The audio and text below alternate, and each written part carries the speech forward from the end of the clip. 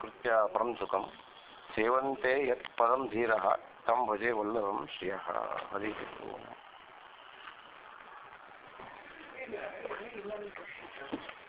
ಓಂ. ಮೋಕ್ಷಾವಸ್ಥಾ ಇರೋದಕ್ಕೆ ನಿಗ್ರಹ.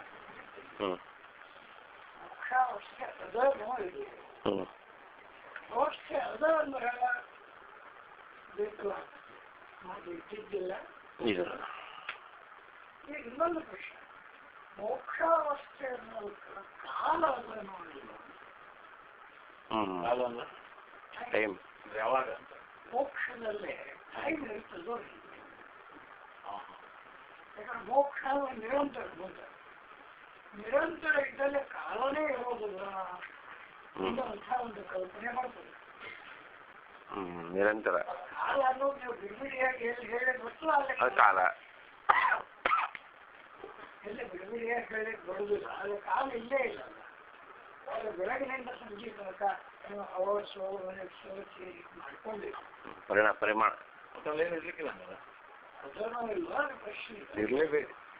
ಇಲ್ಲ ಪ್ರಶ್ನೆ. ಅದನ್ನ ನೋಡೋಕ್ಕಿಂತ ಮೊದಲು ಏನ್ ನೋಡುವುದು, ಯಾವುದೋ ಒಂದು ವಿಷಯ ಯಾವಾಗ ಅದು ಕಾಲರಹಿತವಾಗಿ ಇರ್ತದೆ. ಅದೇ ಇಲ್ಲ. ಯಾಕಂದ್ರೆ ಪ್ರತಿಯೊಂದಕ್ಕೂ ಆಶ್ರಯನೇ ಕಾಲ. ಕಾಲದ ಆಶ್ರಯ ಇಲ್ಲದಿತ್ತು ಪರಮಾತ್ಮನಿಗೆ ನಾವು ಕಾಲ ಇಲ್ಲ ಅಂತ ಹೇಳೋದಿಲ್ಲ. ಸ್ವಯಂ ಕಾಲಾಶ್ರಯ, ಕಾಲ ರೂಪ, ಸ್ವಯಂ ಕಾಲನಾಮಕ ಪರಮಾತ್ಮ ಅಂತ ಹೇಳ್ತೀವಿ. ಕಾಲವನ್ನ ನಾವು ಬೇರ್ಪಡಿಸ್ಲಿಕ್ಕೆ ಆಗೋದಿಲ್ಲ. ಟೈಮ್ ಅಂಡ್ ಸ್ಪೇಸ್ ನಮ್ಮಿದು ಹೌದು.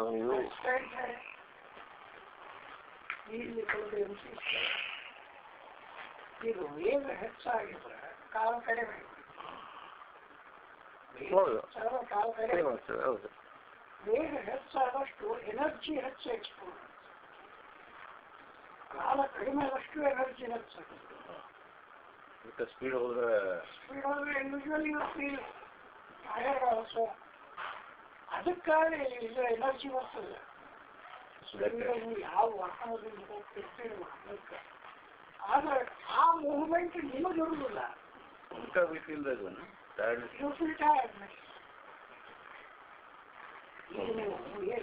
ಒಳಗೆ ಹೋಗ್ತಿರ್ತೀರಿ, ನೀವು ಈ ಕಡೆ ಹೋದಾಗ ಈ ಕಡೆ ಹೋದಾಗ ಅನಿಸ್ತಿರ್ತೀರಿ. Compare to actually you are static. Bus ಹೋಗ್ಬೇಕಾಗ train static ಇರ್ತೀರಿ, ಆದ್ರೆ ಗಾಡಿ ನೀವು ಸ್ಟ್ಯಾಟಿಕ್. ನೀವು ಯಾಕೆ ಗಾಡಿ ಯಾಕೆ ಅದರ ಪರಿಣಾಮ ನಿಮ್ಮ static, that is in action. Action stop ಆಗ್ತದೆ, ಅದು ಸ್ಟಾರ್ಟ್ ಆಗ ಮುಂದೆ ಆಗ್ತದೆ. ಇವಾಗ ಚೇಂಜ್ ಆಗೋದು ವಿಮಾನ ಅಪ್ ಡೌನ್ ಆದಾಗ ಪಟ್ಟ ಬಿಟ್ಕೊಂಡು ಮುಂದೆ ಆಗ್ತಾನೆ. ಇದು ಯಾರಿಗೂ ಸರಿ ಪಟ್ಟ ಬಿಟ್ಕೊಡ್ರಿ ಅಂತ ಹೇಳ್ತಾರೆ. ಪಟ್ಟ ಬಿಟ್ಕೊಡ್ರಿ ಅದೊಂದು ಅಪರಾಧ ಮಾಡೋದು. ಆದ್ಮೇಲೆ ಎರಡು ಒನ್ ಸೀಟರ್ಸ್ ಎರಡು ಪಟ್ಟ ಕಟ್ಕೊಳ್ಳೇಬೇಕಾಗ್ತದೆ. ಯಾಕಂದ್ರೆ ಅಲ್ಲಿರುವಂತಹ ಒಂದು ಆಕ್ಷನ್ ಏನಿದೆ, ಆ ಆಕ್ಷನ್ ನಿಮ್ಮ ಪರಿಣಾಮ ಆಗ್ತದೆ, ನಿಮ್ಮಲ್ಲಿ ಆಕ್ಷನ್ ಇರುವುದಿಲ್ಲ. ಕಂಪ್ಯಾರಿಟಿವ್ ಇರ್ತದೆ. ಹೊರಗಿನ ವಸ್ತುಗಳನ್ನು ನೋಡಿದ್ರೆ ಅದಕ್ಕೂ ನಿಮಗೂ ಸ್ಟ್ಯಾಟಿಸ್ಟಿಕ್ ಇರುವುದಿಲ್ಲ, ಯಾಕಂದ್ರೆ they are moving from you. ಆದರೆ actually from the point of view of the car you are static ಆಗಿ ಇಟ್ ಇಸ್ ಆಕ್ಟ್. ಅದಕ್ಕೆ ಚಕ್ಕನೆ ನಿಂತಂಗೆ ಆಗ್ತದೆ. ಈಗ ಓಡೋ ಚಕ್ಕನೆ ನಿಂತರ ಮೂವಿಂಗ್ ಟ್ರೈನ್ ಹೇಳಿದ್ರೆ ಬೀಳ್ತಾವೆ. ಮೂವಿಂಗ್ ಟ್ರೈನ್ ಹೇಳಿದ್ರೆ ಬೀಳ್ತೀರಿ, ಅದು ಟ್ರಾನ್ಸ್ಫರ್ ಆಗ್ತದೆ.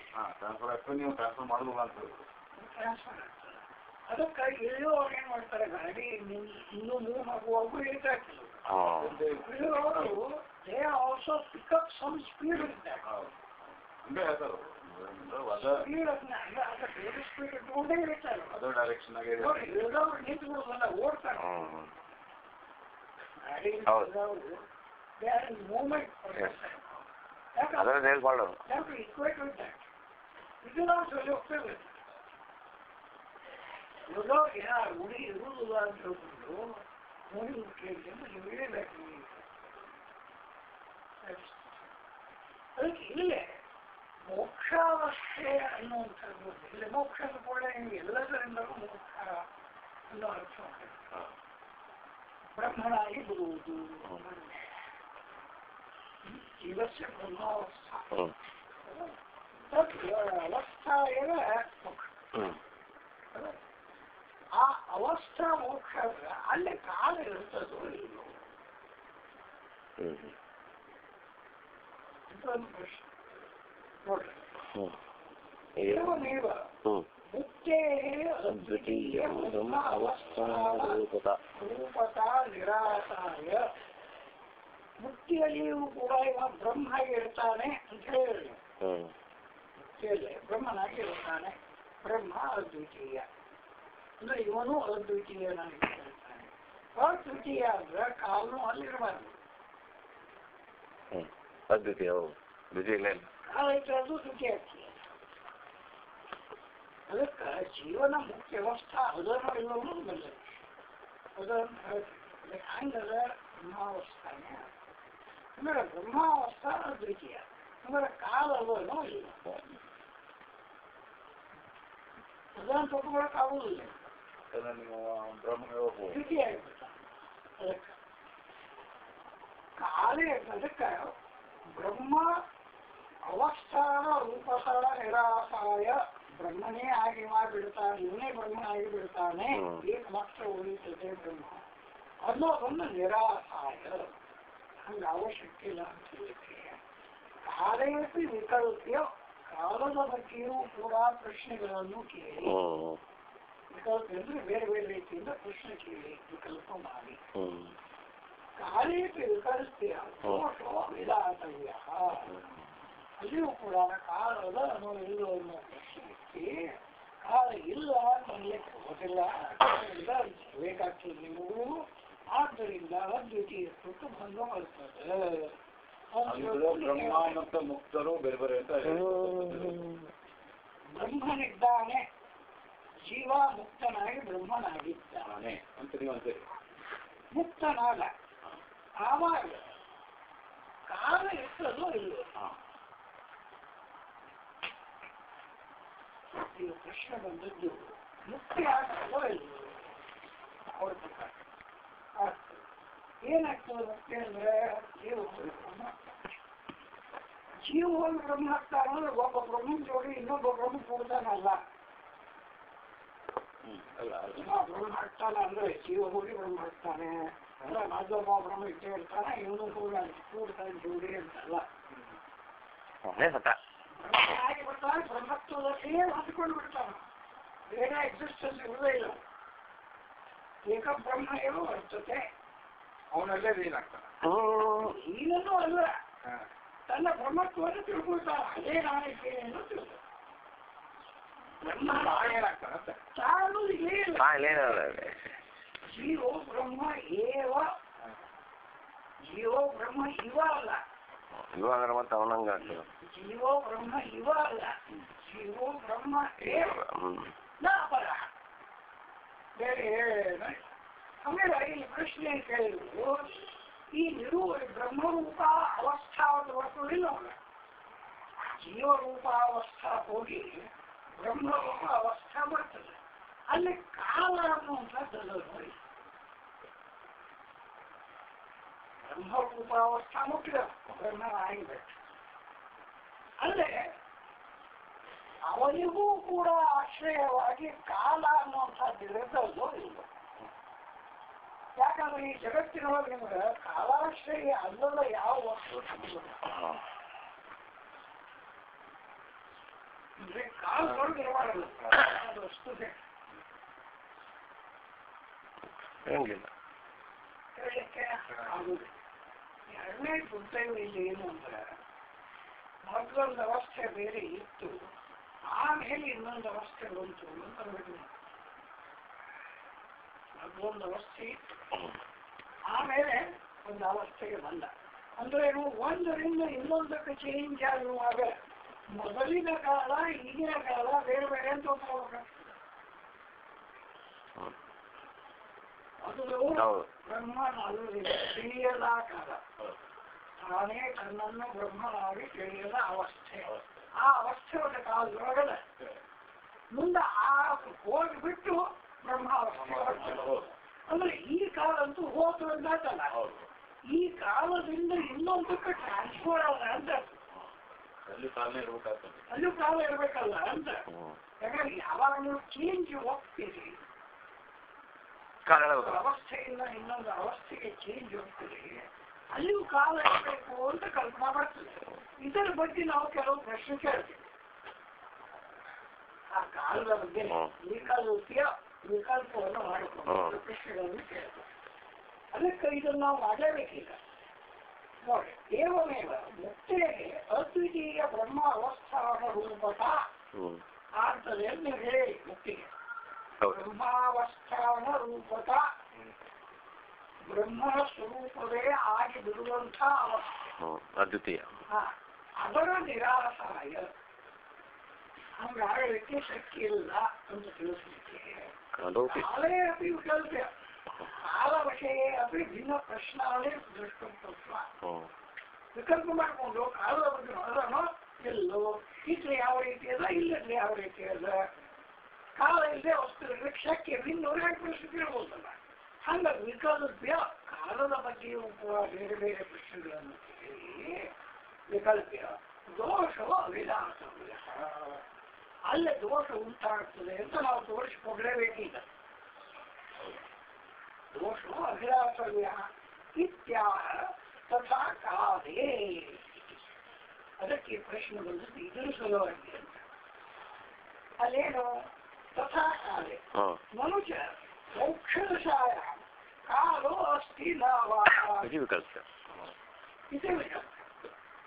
ಮೋಕ್ಷ ಶಕ್ತಿ ಅಲ್ಲಿ ಕಾಲ ಇರ್ತದೋ ಇಲ್ಲ.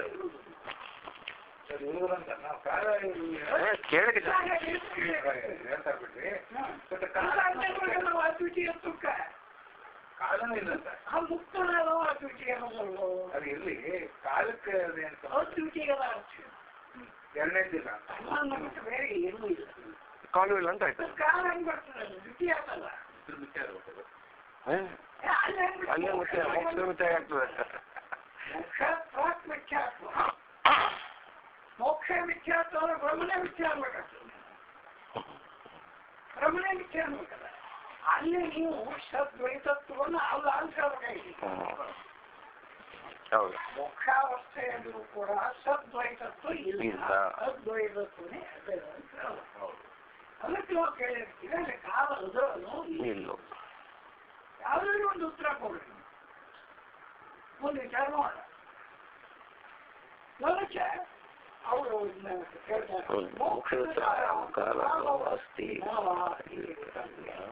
ಅಸ್ತಿ ಚೇತ್ ದ್ವೈತಾವತಿ, ಅಸ್ತಿ ಚೇತ್ ಅದ್ವೈತ ದೋಷ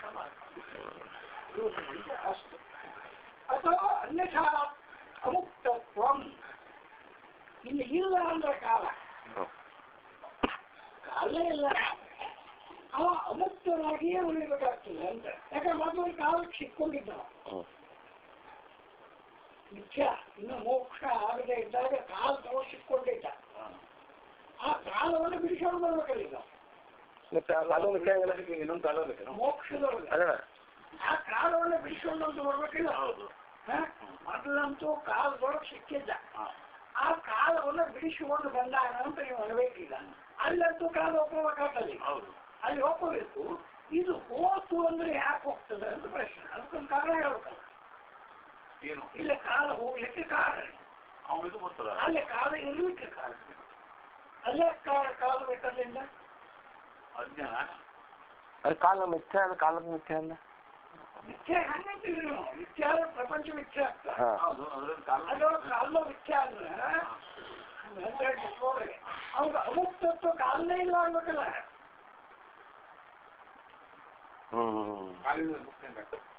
ಮುಕ್ತ ಅಲ್ಲ ಅಮುಕ್ತ ಅಮುಕ್ತತ್ವ ಆಗಿರಂಗಿಲ್ಲ ಅದು ಅಮುಕ್ತ ಇಲ್ಲ ಆಗ್ಬೇಕು. ಅವಸ್ಥಾ ಕಾಲ ಏನು ಡಿಫ್ರೆನ್ಸ್? ಅವಸ್ಥಾ ಅಂದ್ರೆ ಒಂದು ಸ್ಟೇಜ್ನಿಂದ ಇನ್ನೊಂದು ಸ್ಟೇಜ್ಗೆ ಅದಕ್ಕೆ ಟೈಮ್ ಬೇಕಲ್ಲ. ಅದೇ ಕಾಲದ ನಿರಾಶ್ರಯವಾಗಿ ಮುಕ್ತಿಯ ಅವಸ್ಥೆಯನ್ನೇ ಹಂಗಿರ್ತೀವಿ ಅಂತ. ಮುಕ್ತಿಯಲ್ಲಿ ಅಮುಕ್ತ ಏನಿದ್ದಾನೋ ಇರ್ತಾನ ಆ ಪ್ರಶ್ನೆ. ಅವರು ಕಾಲ ನಿರಾಶ್ರಯವಾಗಿ ಹೇಳ್ತಾರೆ ಹೇಳಲೇಬೇಕು. ಮುಕ್ತದ ನಿರಾಶ್ರಯನೇ ಕಾನೂನು ನಿರಾಶ್ರಯ ಹೌದು. ಒಂದಾಗಲ್ಲ. ಯಾಕಂದ್ರೆ ಮತ್ತೊಂದು ಅಲ್ಲಿ ಒಂದು ಸತ್ಯ ಒಪ್ಪುವುದಿಲ್ಲ. ಇದು ವಸ್ತು ಆಗ್ತದೆ. ಕಾಲ ಅನ್ನೋದು ಒಂದು ಪ್ರಿನ್ಸಿಪಲ್ ಆಗ್ತದೆ. ಅದರ ಬದಲಾಗಿ ಸರ್ವವು ಮಿಥ್ಯಾ ಅನ್ನುವಂಥ ತತ್ವವು ಸತ್ಯವಿದೆ ಅಂತ ಒಪ್ಪುವುದಿಲ್ಲ. ಅದು ಹೇಳೋದಿಲ್ಲ ಹಿಂದೆ. ಹಾಗಾದ್ರೆ ಮಿಥ್ಯಾತ್ವ ಸತ್ಯವಾದ್ರೆ ಬ್ರಹ್ಮ ಸತ್ಯ, ಮಿಥ್ಯಾತ್ವ ಸತ್ಯ ಸದ್ವಿತೀಯತ್ವ ಅಂತಲ್ಲ. ಅದಕ್ಕೆ ಅವರು ಕಾಲವನ್ನು ಕೂಡ ಒಪ್ಪಬಾರದು. ಮೋಕ್ಷದಶಾಯಾಂ ಕಾಲೋ ಸ್ಥಿರವಾಯಿತಿ ವಿಕಲ್ಪ್ಯ ಅಸ್ತಿ ಚೇತ್ ದ್ವೈತಾಪತ್ತಿ ತದಂದ್ರೆ ದ್ವೈತ. ಇದು ದೋಷವಂತೆ ಅಸ್ತು, ಈ ದೋಷ ಇರಲಿ. ಅಥವಾ ಅನ್ಯಥಾ ಅಮುಕ್ತತ್ವಂ ಇದು ಕಥಂ ಅತಿದೇಶಃ. ಅನ್ಯಥಾ ಕಾಲ ಇದ್ದರೆ ದ್ವೈತ ಆಗ್ತದೆ ಅಂತ ಹೇಳಿದೆ. ಇನ್ನು ಕಾಲನೇ ಇಲ್ಲ ಅಂದ್ರೆ ಅಮುಕ್ತತ್ವನೇ ಬರ್ತದ ಅಂತ ಹೆಂಗೆ ಹೇಳ್ತೀವಿ ಅಂತ. ಕಾಲ ಇದ್ದರೆ ಮುಕ್ತಿ ಅಂತ ಆಗುದಿಲ್ಲ, ಅಂದ್ರೆ ದ್ವೈತ ಬರ್ತದೆ ಅಂತ ಒಂದು ಪ್ರಶ್ನೆ ಹೇಳಿದೆ. ಇದನ್ನ ನೀವು ಅತಿದೇಶ ಮಾಡಿ. ಅತಿದೇಶ ಅಂದ್ರೆ ವಿಸ್ತಾರ ಕಾಲ ಇಲ್ಲ ಅಂದ್ರೆ ಮುಕ್ತಿನೇ ಆಗುದಿಲ್ಲ ಅಂತ ಹೆಂಗಂತೀರಿ. ಅಥವಾ ಅನ್ಯಥಾ ಅಮುಕ್ತಿ. ಯಾಕಂದ್ರೆ ಇಲ್ಲಿ ಕಾಲ ಇರ್ತದೆ ಅನ್ನೋ ಪ್ರಶ್ನೆ ಬರೀ. ಇಲ್ಲಿ ಕಾಲ ಇರ್ತದೆ, ಅಲ್ಲಿ ಕಾಲ ಇರುವುದಿಲ್ಲ ಅಂತ ಹೇಳ್ಬೇಕಿಲ್ಲ. ಅಂದ್ಮೇಲೆ ಇಲ್ಲಿ ಕಾಲ ಇಟ್ಟಿರ್ಬೋದು, ಅಲ್ಲಿ ಕಾಲ ಇರ್ಲಿಕ್ಕಿಲ್ಲ, ಇಂಥದ್ದೊಂದು ಮುಕ್ತಿ ಆಗಬಹುದು. ಅಲ್ಲೇ ಕಾಲ ಇಟ್ಟರೆ ಅದ್ವೈತ ಆಗ್ತದೆ, ಮುಕ್ತಿ ಆಗೋದಿಲ್ಲ. ಅದ್ವೈತ ಆಗೋದಿಲ್ಲ, ಕಾಲ ಇಲ್ಲ ಅಂತ ಹೇಳ್ಬೇಕಾಗ್ತದೆ. ಅಥವಾ ಇಲ್ಲ ಕಾಲ ಹೃದಯವಂತ ನೀವು ಅಂದ್ರೆ ಹಾಗಾಗ್ತದೆ.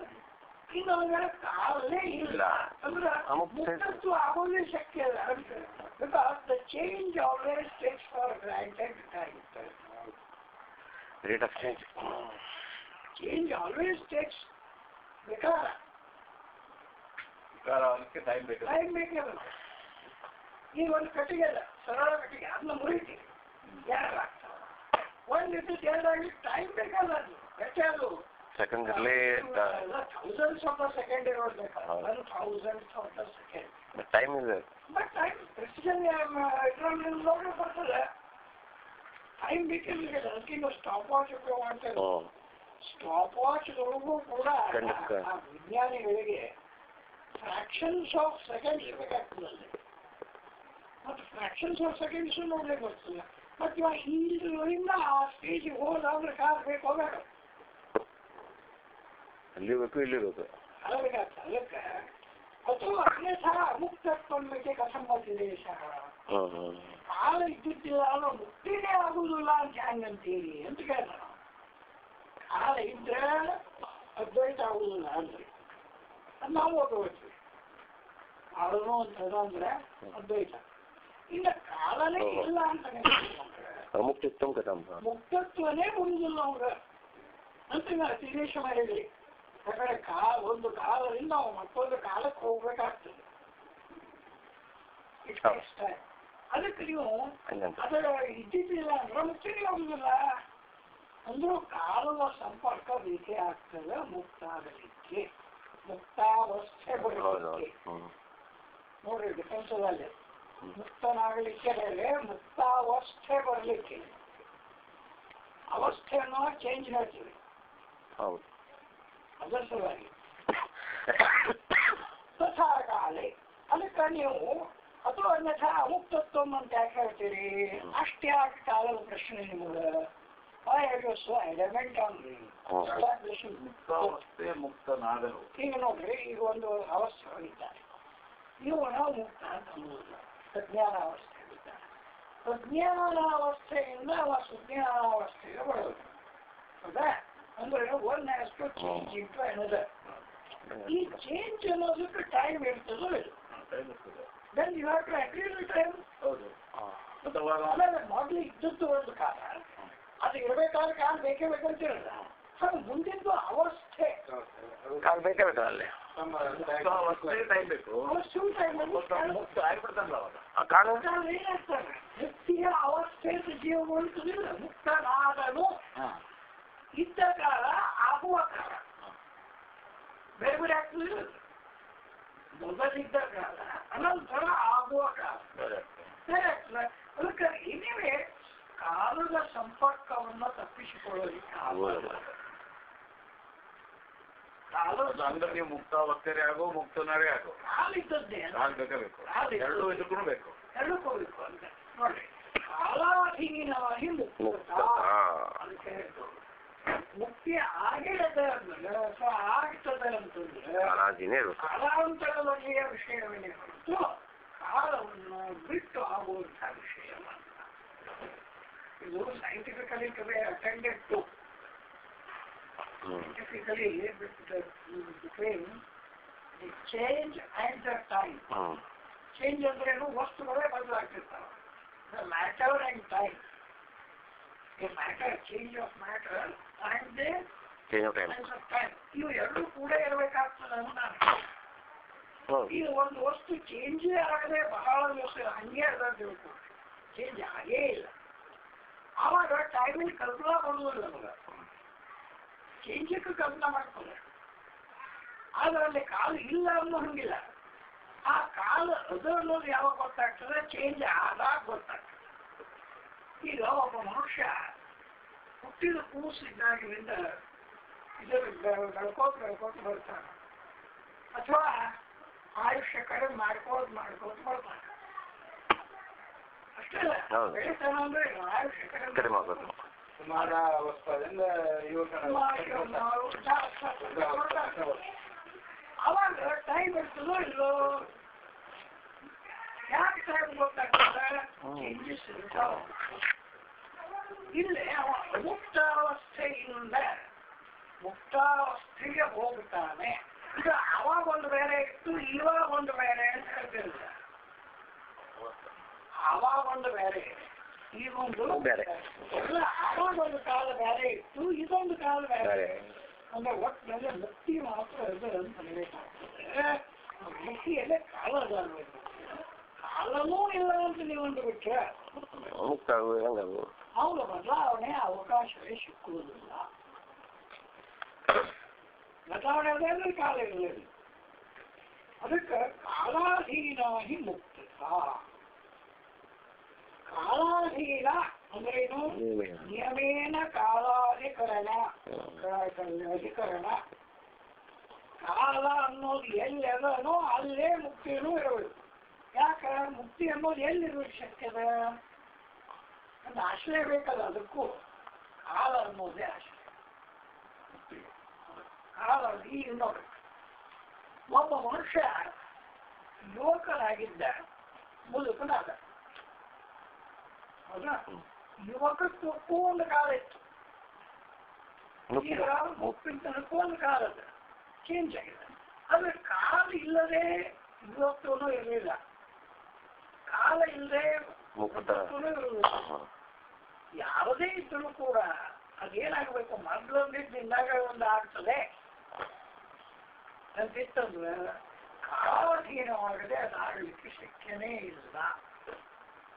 ಅದಕ್ಕೆ ಕಾಲ ಅನ್ನುವಂಥ ಆಶ್ರಯ ಮುಕ್ತಿ ಅವಸ್ಥಾಕ್ಕೂ ಬೇಕೇ ಬೇಕಾಗ್ತದೆ. ಜಾಗಕ್ಕೆ ಕಾಲಾಧೀನಾಗಿ ಮುಕ್ತ. ಕಾಲಾಧೀನ ನಿಯಮೇನ ಕಾಲಾಧಿಕರಣ. ಆಗುವುದೇ ಇಲ್ಲ ಅಂತ. ಕಾಲನೇ ಅದಕ್ಕೆ ಅಧಿಕರಣ. ಅಧಿಕರಣ ಲೊಕೇಶನ್. ಆ ಅವಸ್ಥಾ ಎಲ್ಲದಪ್ಪ? ಯಾವಾಗಲ್ಲ ಮೊದಲ ಅವಸ್ಥಾ ಎಲ್ಲಿತ್ತು, ಈ ಅವಸ್ಥಾ ಎಲ್ಲದ ವಿಕಲ್ಪ ಅವಾಗ ಹೇಳಬೇಕಲ್ಲ. ಅದಕ್ಕೆ ಅದು ಕಾಲಾಧೀನ ನೇಮೇನ ಕಾಲಾಧೀನ. ವಸ್ತು ಕಾಲ ಸಂಬಂಧೇವ. ಯದ್ ವಸ್ತು, ವಸ್ತು ಅಂತ ಏನಾದರೂ ಇದ್ದರೆ ಕಾಲ ಅದು ಕಾಲ ಸಂಬಂಧಿಯಾಗಿ ಆ ಶಬ್ದ ನೋಡ್ರಿ, ವಸ್ತು ಅನ್ನೋ ಶಬ್ದ ಉಪಯೋಗ ಮಾಡೋದ್ರಲ್ಲಿ ವಸತಿ ಇತಿ ವಸ್ತು, ಹೌದು ವಸತಿ ಇತಿ ವಸ್ತು. ವಸ್ತು ಎಲ್ಲಿ ವಾಸ ಮಾಡ್ತದೆ? ಕಾಲದಲ್ಲಿ. ಈಗ ಒಬ್ಬ ಮನುಷ್ಯನು ಇದ್ದಾನೆ ಅಂತ ನೀವು ಹೇಳಿದ್ರಿ, ಎಲ್ಲಿ ಇದ್ದಾನೆ ಅನ್ನೋ ಪ್ರಶ್ನೆ ಬರ್ತದೆ. ನೆಲದ ಮೇಲೆ ಇರ್ಬೋದು, ಆಕಾಶದಾಗಡೆ ಇರಬಹುದು, ಮನೆಯ ಒಳಗಿರ್ಬೋದು, ಎಲ್ಲೇ ಇರ್ಬೋದು. ಅದು ಎಲ್ಲಾ ಮೇಲಿದ್ರೆ ಎಲ್ಲಿಯೂ ಇಲ್ಲಪ್ಪ ಅಂತಂದ್ರು ಕಾಲದೊಳಗಂತೂ ಇದ್ದೇ ಸರ್. ಅಂದ್ರೆ ಪ್ರತ್ಯಕ್ಷೀಕೃತ ಆಶ್ರಯಗಳು ನಿಮಗೆ ಯಾವುವು ಕಾಣದೇ ಇದ್ದರೆ, ಅಪ್ರತ್ಯಕ್ಷೀಕೃತ ವಿಶೇಷವಾದ ಕಾಲದಲ್ಲಿ ಇದ್ದೇ ಇರ್ತಾರೆ. ಕಾಲ ಪ್ರತ್ಯಕ್ಷ ಅಂತ ಬರಂಗಿಲ್ಲ. ಯಾಕಂದ್ರೆ ಇದು ಮತ್ತೇನ್ರಿ ಡೇಟ್ ಟೈಮ್ ಹೋಗಿ ನಮ್ಗೆ ಗೊತ್ತಾಗ್ತದಲ್ಲ, 8 ಗಂಟೆ ಆಯ್ತು. ಇದು ಮಾಡಿಕೊಂಡ ಒಂದು ಸಾಧನ ಭಾಗ. ಚೇಂಜ್ ಕೂತ್ಕೊಂಡದ್ದು ಹಿಂದಿನ ಕಾಲಕ್ಕೆ ಎಲ್ಲ ಹೆಂಗ್ ಕೇಳ್ಕೊತಿತ್ತು, ಒಂದು ಕಡ್ಡಿ ರೇಟ್ ಅಂತಿದ್ರು. ಸೂರ್ಯೋದಯ ಆದಾಗ ಲೈಟ್ ಇರ್ತಿತ್ತು, ಸೂರ್ಯ ಮೇಲಕ್ಕೆ ಬಂದು ಹಾಗೆ ಅದ್ರ ತರ ಆಗ್ತಿತ್ತು. ಅದ್ರ ಮೇಲೆ ಇಷ್ಟ ಆಯ್ತು. ಅದಕ್ಕೂ ಹಿಂದೆ ನೀವು ಹೋದ್ರೆ ಅಪ್ಪ ಅವತ್ತೆಷ್ಟ ಏನಂದ್ರೆ 3 ಹುಳ ಆಗೈತ್ರಿ ಅಂತಿತ್ತು. ಹೊತ್ತೇನು 3 ಹುಳ ಏನೋ, ಸೂರ್ಯ 3 ಹುಳ ಮ್ಯಾಲ ಬಂದಾನ ಅಂತ. ಈ ರೀತಿ ಅದೊಂದು ಬೇರೆಯನ್ನ ತಿಳಿದುಕೊಳ್ಳೋದಕ್ಕೆ ಒಂದು ಕಾರಣ. ಅಂದ್ರೆ ಒಂದು ವಸ್ತು ಅದರಂದ್ರೆ ಅದು ಎಲ್ಲಿಯೋ ಇರಬೇಕಾಗ್ತದೆ, ಬರೇ ಇದೆ ಅಂತ ಅನ್ಲಿಕ್ಕೆ ಬರುವುದಿಲ್ಲ. ನೋಡ್ರಿ ಪ್ರಾಕ್ಟಿಕಲ್ ಏನ್ ಬೇಕಾದ್ರೆ ಕಾಲ ಬೇಕಾಗುತ್ತೆ. ಕಾಲವಿಲ್ಲದೆ ವಸ್ತು ಅಂದ್ರೆ ಹೇಳ್ತಾರೆ.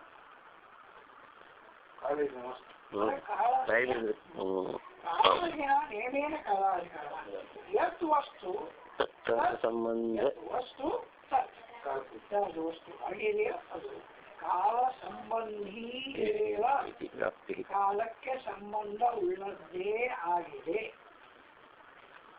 ಇತಿ ವ್ಯಾಪ್ತೇ ಇದು ನಿಯಮ. यदि वस्तु विद्यते तत् काले एव विद्यते, यदि यत्र कालो नास्ति तत्र वस्तु नास्ति. ಈ ವ್ಯಾಪ್ತಿ ಇರೋದರಿಂದ ಕಾಲವನ್ನು ಅಲ್ಲಗಲಿಕ್ಕೆ ಹೌದಾ? ಅಂದ್ರೆ ಮುಕ್ತಾವಸ್ಥಾ ಅನ್ನೋದು ಒಂದು ವಸ್ತು, ಆ ಅವಸ್ಥೆ ಇರಬೇಕಾದದ್ದು ಅಂತಲ್ಲ ಒಂದು ವಸ್ತು. ಎಲ್ಲಿರ್ತದೆ? ಅದು ನೋಡಿ ಇರಬೇಕಾಗ್ತದೆ. ಅಂದ್ರೆ ಒಂದು ಕಾಲ ಅಂತೂ ಬೇಕೇ. ಅದಕ್ಕೆ ಎದ್ದು ವಸ್ತು ತತ್ ಅಂತ ವ್ಯಾಪ್ತಿ ಹೇಳ್ತಾರೆ. ಯದ್ವಸ್ತು ತತ್ಕಾಲ ಸಂಬಂಧಿ ವ್ಯಾಪ್ತಿ ಈ ಶಬ್ದಾರ್ಥ ವ್ಯಾಪ್ತಿ ಇರುವುದರಿಂದ ನ ಕೇವಲ ಅನುಮಾನ ಸಿದ್ಧೋ ಮುಕ್ತೇ ಕಾಲಾಧಿಕರಣತಾನಿಯ. ಅಂದ್ರೆ ಏನ್ ಹೇಳಂಗಾತ ನೀವು ಇದು ಒಂದು ಹೇಳಿಲ್ಲ, ವಸ್ತು ತತ್ಕಾಲ ಅಂದ್ರೆ ಏನ್ ಹೇಳಿದ್ರಿ ನೀವು? ಉದಾಹರಣೆ ನೋಡಿದ್ರಿ, ಒಬ್ಬ ಮನುಷ್ಯ ಇದ್ದಾನೆ ಅಂದ್ರೆ ಕಾಲ, ಅವ ಬದಲಾಗ್ತಾನೆ ಅಂದ್ರೆ ಕಾಲ, ಎಲ್ಲೋ ಹೋಗ್ತಾನೆ ಅಂದ್ರೆ ಕಾಲ. ಅಂದ್ರೆ ಅವನು ಹೋಗಿದ್ದಾನೆ ಅಥವಾ ವಿಕಾರಗಳು ಬಂದಿದೆ ಅಂದ್ರೆ ಕಾಲ ಇದ್ದೇ ಇರುತ್ತದೆ ಅಂತ ಅರ್ಥ ಅಂತ ಅನುಮಾನದಿಂದ ಹೇಳಿದ್ರಿ ಉದಾಹರಣೆಗಳ ಮೂಲಕ. ನೀವು ಅನುಮಾನದಿಂದ ಹೇಳಿದ್ದು ಕೇವಲ ಪ್ರಪಂಚಕ್ಕೆ ಹೇಳಿದಂಗಾಯ್ತು. ಪ್ರಪಂಚಕ್ಕೆ ಹೇಳಿದಂಗಾಯ್ತು. ಇದು ಮಿಥ್ಯಾ ಇರ್ಬೋದಲ್ಲ, ಪ್ರಪಂಚವು ಮಿಥ್ಯಾ, ಯಾಕೆ ಮಿಥ್ಯಾ ಇರಬಾರ್ದು ಅಂತ ಪ್ರಶ್ನೆ. ಒಳ್ಳೆಯದು, ಇದು ಪ್ರಪಂಚ ಮಿಥ್ಯಾ ಒಪ್ಪ, ಅಕ್ಷಯ ಒಪ್ಪ. ಸತ್ಯ ಹೇಳೋರು ಯಾರು ಹೇಳ? ಪ್ರಪಂಚ ಮಿಥ್ಯ. ಸತ್ಯ ಹೇಳುವ ಪ್ರಮಾಣ ಯಾವುದು? ಸತ್ಯವನ್ನು ಒಂದು ಹೇಳ್ಬೇಕಲ್ಲ. ಇದಂತೂ ಮಿಥ್ಯಾ ಆಯ್ತು ಬಿಡಿ. ಪ್ರತ್ಯಕ್ಷನ ಅದಕ್ಕೆ ಮಿಥ್ಯಾ ಅಂತಂದ್ರೆ ನೀವು ಪ್ರತ್ಯಕ್ಷದಿಂದ ಸಹಿತ ಅವೇನಂತ ಸ್ವಾದ ಹಾಕಿದಿಲ್ಲ. ಅಂದ್ರೆ ಸತ್ಯ ಹೇಳೋದು ಒಂದರಲ್ಲಿ ಇರಬೇಕು ಇಲ್ಲ ಯಾವ್ದು ಪ್ರಮಾಣ ಯಾವುದು? ಆಮೇಲೆ ಏನ್ ಹೇಳ್ತದೆ? ಟೈಮ್ ಹೇಳ್ತೋದು. ಇವನು ಆಗ ಮುಕ್ತನಾಗುತ್ತಾನೆ ಅಂತ ಹೇಳ್ತದೆ. ಸದಾ ವಿದ್ವಾನ್ ಪುಣ್ಯ ಪಾಪೇ ವಿಧೂಯ ನಿರಂಜನ ಪರಮಂ ಸ್ಥಾನಂ ಉಪೈತಿ ಅಂತ ಬರ್ತದೆ. ಸದಾ ಆವಾಗ ವಿದ್ವಾನ್ ಪುಣ್ಯ ಪಾಪೇ ವಿಧೂಯ ಪುಣ್ಯಗಳ ಸಂಬಂಧನೂ ಬರದೆ ಏನ್ ಮಾಡ್ತಾನೆ, ನಿರಂಜನ ಪಾಪರಹಿತನಾಗಿ ಪರಂ ಸ್ಥಾನಂ ಉಪಯುಕ್ತಿ ಅಂದ್ರೆ ಏನಾಯ್ತು, ಆವಾಗ ಅಂತ ಹೇಳ್ತಿದ್ರು. ಕಾಲವನ್ನು ಒಪ್ಪಿಕೊಂಡಿತೋ ಇಲ್ಲೋ, ವೇದ ಕಾಲವನ್ನು ಒಪ್ಪಿಕೊಂಡಿತೋ ಇಲ್ಲೋ ಮುಖಕ್ಕೆ. ಸುಧಾ ವಿದ್ವಾನ್ ಅಷ್ಟೇ. ಮುಂದೆ ಇನ್ನೊಂದು ಕಡೆ ದೃಷ್ಟ್ವಾ ಏವ ತಂ ಮುಚ್ಯತೆ, ತಂ ದೃಷ್ಟ್ವಾ ಏವ ಮುಚ್ಯತೆ ತಾವತ್ಕಾಲಂ ಮೋಕ್ಷೋ ನಾಸ್ತಿ. ಪರಮಾತ್ಮ ಸಾಕ್ಷಾತ್ಕಾರ ಆದ ಮೇಲೆಯೇ ಮುಕ್ತಿ ಅಂತ ಬೇಕಲ್ಲ. ಮತ್ತೆ ದೃಷ್ಟ್ವಾ ಏವ ತಮ್ಮಷ್ಟೇ ದರ್ಶನ ಕಾಲ ಹೇಳಿದಂಗಾಯ್ತಲ್ಲ, ಅದಕ್ಕೆ ಮುಕ್ತಿಗೆ ಕಾಲವನ್ನು ಹೇಳಿದಂಗಾಯ್ತಲ್ಲ. ಇಲ್ಲಿ ಅದು ಹೇಳಿದಾಗೆ ಹೇಳ್ಬೇಕು, ಅತೀಂದ್ರ ವಿಷಯ ಅದು ಹೇಳ್ಬೇಕು. ಮತ್ತೆ ಅದೇ ಹೇಳಿರಲ್ಲ ಈಗ. ಅದಕ್ಕಾಗಿ ಕಾಲ ಅದಂತೀರೋ ಇಲ್ಲ ಅದಂತೆ ಹೇಳ್ಬೇಕಾಗ್ತದೆ, ಇಲ್ಲ ಅಂತಲಿಕ್ಕೆ ಬರೋದಿಲ್ಲ. ಸದಾ ವಿಶ್ವಾಂ ಪುಣ್ಯ ಪಾಪೇ ವಿಷ್ಣು ಅಂತ ತಿಳಿಬರ್ತದೆ. ತಂ ದೃಷ್ಟ್ವಾ ಏವ ಮುಚ್ಯತೆ ಅಂತ ತಿಳಿಬರ್ತದೆ. ಇತ್ಯಾಗಮ ಸಿದ್ಧಃ ಅಪಿ ಇತ್ಯಾಹ ಕಾಲ ಏವ. ಕಾಲ ಅನುಮಾನದಿಂದ ಸಿದ್ಧ ಮಾಡಿದರು. ಕಾಲಾಧೀನಾನಿ ಮುಕ್ತತಾ. ಜಗತ್ತೊಳಗೆ ನೀವು ಎಲ್ಲಿ ನೋಡ್ರಿ ಕಾಲ ಇಲ್ಲದೆ ಯಾವುದು ಇರುವುದಿಲ್ಲ. ವಸ್ತು ಅಸ್ತಿ ಇತಿ ಚೇತ್ ಕಾಲೋ ಅಸ್ತಿ ಅಂತ ವ್ಯವಹಾರ ನೋಡಿ ಹೇಳಿದರು. ಹೌದ್ರಿ, ಇದು ವ್ಯವಹಾರಕ್ಕೆ ನಾವು ಮುಖ್ಯ ಅಂತ ಹೇಳಿರ್ತೀವಲ್ಲ. ಈಗ ಆಗಮದಲ್ಲಿ ಹೇಳ್ರಿ, ಆಗಮದೂ ಹಂಗೆ ಸದಾ ವಿದ್ವಾನ್ ಪುಣ್ಯ ಪಾಪೇ ವಿಷ್ಣು ತತ್ಪೂರ್ವಂಗ. ಸದಾ ಅಂದ್ರೆ ನಾವು ತತ್ಪೂರ್ವಂಗ ಅಂತ ಹೇಳ್ತಾರೆ. ತತ್ಪೂರ್ವ ಅನ್ನೋ ಒಂದು ಕಾಲದ, ತದನಂತರ ಅನ್ನೋ ಕಾಲ ಅಂದ್ರೆ ತದನಂತರ ಅನ್ನೋದು ಕಾಲದ ಒಟ್ಟು ಕಾಲದ ಸಂಪರ್ಕ ಬಿಟ್ಟಿಲ್ಲ. ಇದು ವೇದನೆ ಹೇಳ್ತದೆ. ಸದಾ ವಿದ್ವಾನ್ ಪುಣ್ಯ ಪಾಪೇ ವಿಧೂಯ ನಿರಂಜನ ಅದು ಪರಮ ಸ್ಥಾನ ಅಂತ ಹೋಗ್ತದೆ. ಇದಕ್ಕೆಲ್ಲ ಪರಿವಾರ ಆಚಾರ್ಯರು ಬರೀತಾರೆ ನೋಡ್ರಿ. ಸದಾ ಶಬ್ದ ಆವಾಗ ಅಂತ ಹೇಳ್ತೇವೆ. ಯಾವನ್ನ ವಿಮೋಕ್ಷೆ ಅಸಂಪತ್ಸ್ಯತೆ, ಮೋಕ್ಷ ಎಲ್ಲಿ ತನಕ ಬರುವುದಿಲ್ಲೋ ಅಲ್ಲಿ ತನಕ ಅಷ್ಟು ಮುಂದೆನೇ ಇರಲಿ. ಅಂದ್ರೆ ಅದಕ್ಕೂ ಒಂದು ಕಾಲವನ್ನು ಹೇಳ್ತಾರೆ. ಇತ್ಯಾದವು ಅಥಾದಿ ಶಬ್ದ ಈ ಕಾಲ ಅಂತೂ ಸಿದ್ಧನೇ ಆಗ್ತದೆ. ದೃಷ್ಟೈವ ಅನ್ನೋಲ್ಲೇ ದೃಷ್ಟ ಅನಂತರ ಕಾಲೇ ಏವ ಮುಕ್ತಿ. ದೃಷ್ಟವೈವ ಅಂದ್ರೆ ಕಾಲದಲ್ಲಿ ಬಂದ್ರೆ ಅಂತ ಕೇಳಿದಾಗ ದರ್ಶನ ಕಾಲ ನಂತರನೇವ ಅಂತ ಅರ್ಥ ಅಲ್ಲಿ. ಆದ್ದರಿಂದ ಈ ಕಾಲ ಬೇರೆ ಆ ಕಾಲ ಬೇರೆ ಹೇಳಲಿಕ್ಕೆ ಮಾಡಾಗಲ್ಲ. ಕಾಲ ಏವ ಆಗಮ ಅಪಿ ಆಹ ಮುಕ್ತಿ. ಕಾಲ ಏವ ಅಲ್ಲದು, ಕಾಲೇ ಏವ.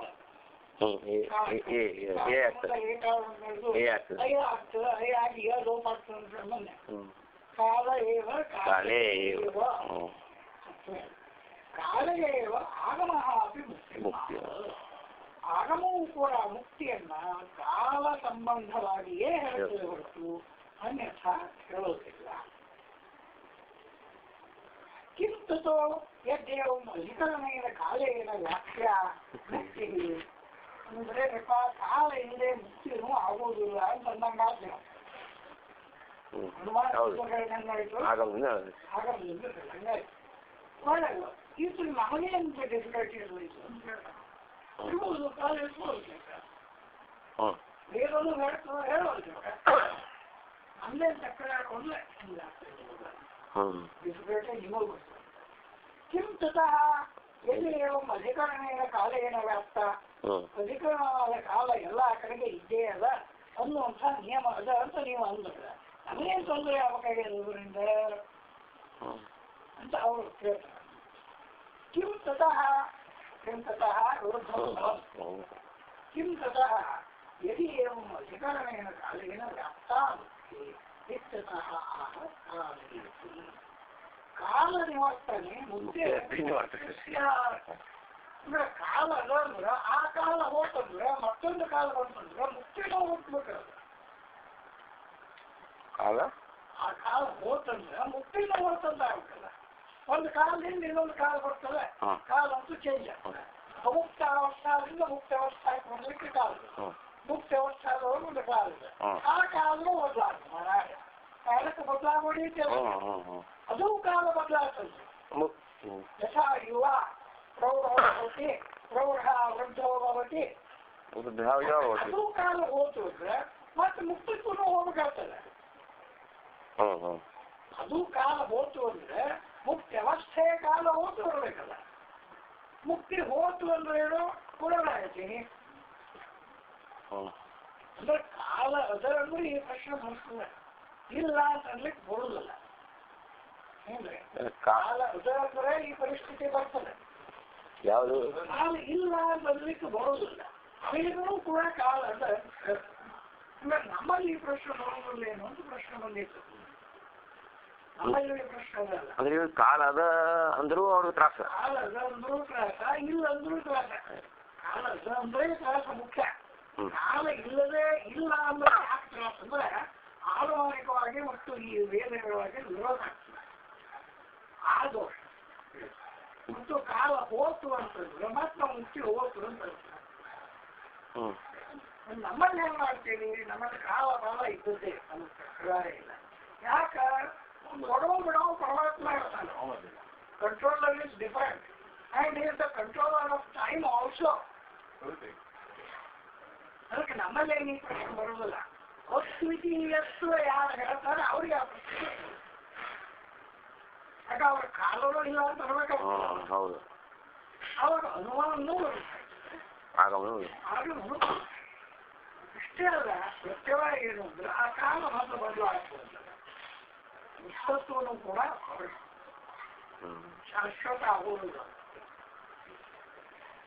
ಕಾಲ ನಿವರ್ತನೆ ಮುಕ್ತಿ ಅತಿ ನಿವೃತ್ತಿಗೆ ಕಾಲ ಬದಲಾಗ್ತಂದ್ರೆ ಮುಕ್ತಿಯು ನಿವೃತ್ತಿ ಆಗ್ತದೆ ಕಾಲಾಸಕ್ತೆ ಮುಕ್ತೇ ಅತಿ ಅಸತ್ವಂಶ ಕಾಲ ಇಲ್ಲ ಅಂತ ನೀವು ಅಂದ್ರೆ ಕಾಲ ನಿವರ್ತನೆಕ್ಕ ಕಾಲನೇ ಇಲ್ಲ ಅಂತ ಅಂದ್ಕೊಂಡ್ರಿ ಇಲ್ಲಿ ಕಾಲ ಇರ್ತದ ಅಲ್ಲಿ ಇರ್ತದ ಕಾಲ ಇರುವುದಿಲ್ಲ ಅಂದ್ರೆ ಮುಕ್ತೇ ಅತಿ ಅಸತ್ವಂಶ ಮುಕ್ತಿಯೂ ಕೂಡ ಇಲ್ಲ ಅಂತ ಹೇಳೋದು ವ್ಯಾಪಕ ನಿವರ್ತವು ವ್ಯಾಪ್ತಿ ನಿವರ್ತೆಗೆ ಅವಶ್ಯಕತೆ ಯಾವುದ್ರೊಳಗೂ ಒಂದಿರ್ತಾರೆ ಮನಿ ಇದ್ದರೆ ಸಂಸಾರ ಇರ್ತಾರೆ ಇನ್ನೊಂದು ವ್ಯಾಪ್ತಿ ಅಲ್ಲೇ ಮನಿನೇ ಇಲ್ಲ ಅಂದ್ರೆ ಸಂಸಾರ ಇಲ್ಲ ಅಂತ ಆಗ್ತಲ್ಲ ಮನಿ ಇದ್ದಲ್ಲೇ ಅಥವಾ ಆಕ್ಸಿಜನ್ ಸಿಗೋ ಅಲ್ಲೇ ಮನುಷ್ಯರು ಬದುಕಿರುತ್ತಾರೆ ಇನ್ನು ಆಕ್ಸಿಜನ್ ಸಿಗದಂತಹ ಪರಿಸ್ಥಿತಿನೇ ಬರ್ತದೆ ಹೇಳುವುದಲ್ಲ ಅಂತ ಹೇಳ್ತಲ್ಲೇ ವ್ಯಾಪ್ಯ ನಿವೃತ್ತಿ ವ್ಯಾಪಕ ನಿವೃತ್ತಿ ನಿವೃತ್ತಿ ಕಾಲನಿವೃತ್ತಿ ಮುಕ್ತಿ ಈಗ ನೀವು ಟ್ರಂಕಿ ಕಳ್ಕೊಂಡು ಊರಿಂದ ಬರುವಂದ್ರೆ ಟ್ರಂಕಿನೊಳಗಿನ ಸಾಮಾನು ಹೋಗ್ಯಾವ ಅಂದ್ರೆ ಬರೋ ನೀವು ಹೊರಡಾಗ ಕಳ್ಕೊಂಡಿರ್ತ ಇನ್ನೇನು ಕಾಲಕ್ಕೆ ಹೊರಡೋದು ಅಂತ ಎಲ್ಲ ಅದರೊಳಗೆ ಸುತ್ತಿರ್ತಿದ್ರು ಒಂದು ಹೊರಡಾಗ ಹೋಗ್ಯದ ಅಂದ್ರೆ ಎಲ್ಲ ಹೋಗ್ಯದ ಅಂತ ಇರ್ತದೆ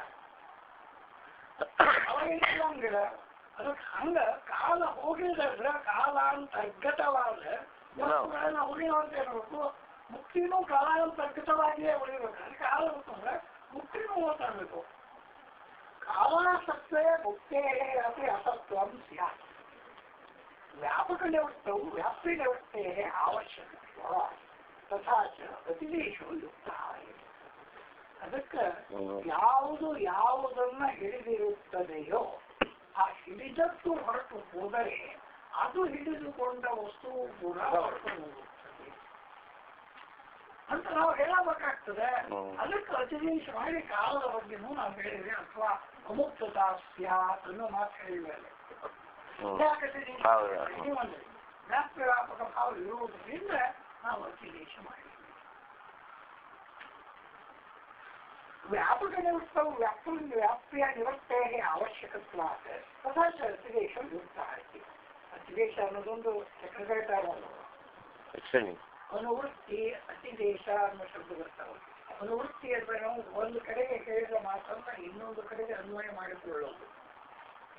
ಒಂದು ಕಡೆಗೆ ಹೇಳಿದ ಮಾತನ್ನ ಇನ್ನೊಂದು ಕಡೆಗೆ ಇದು ಬರ್ತದೆ ಯುವಾಂಚ ಅಂತ ಬರ್ತದೆ.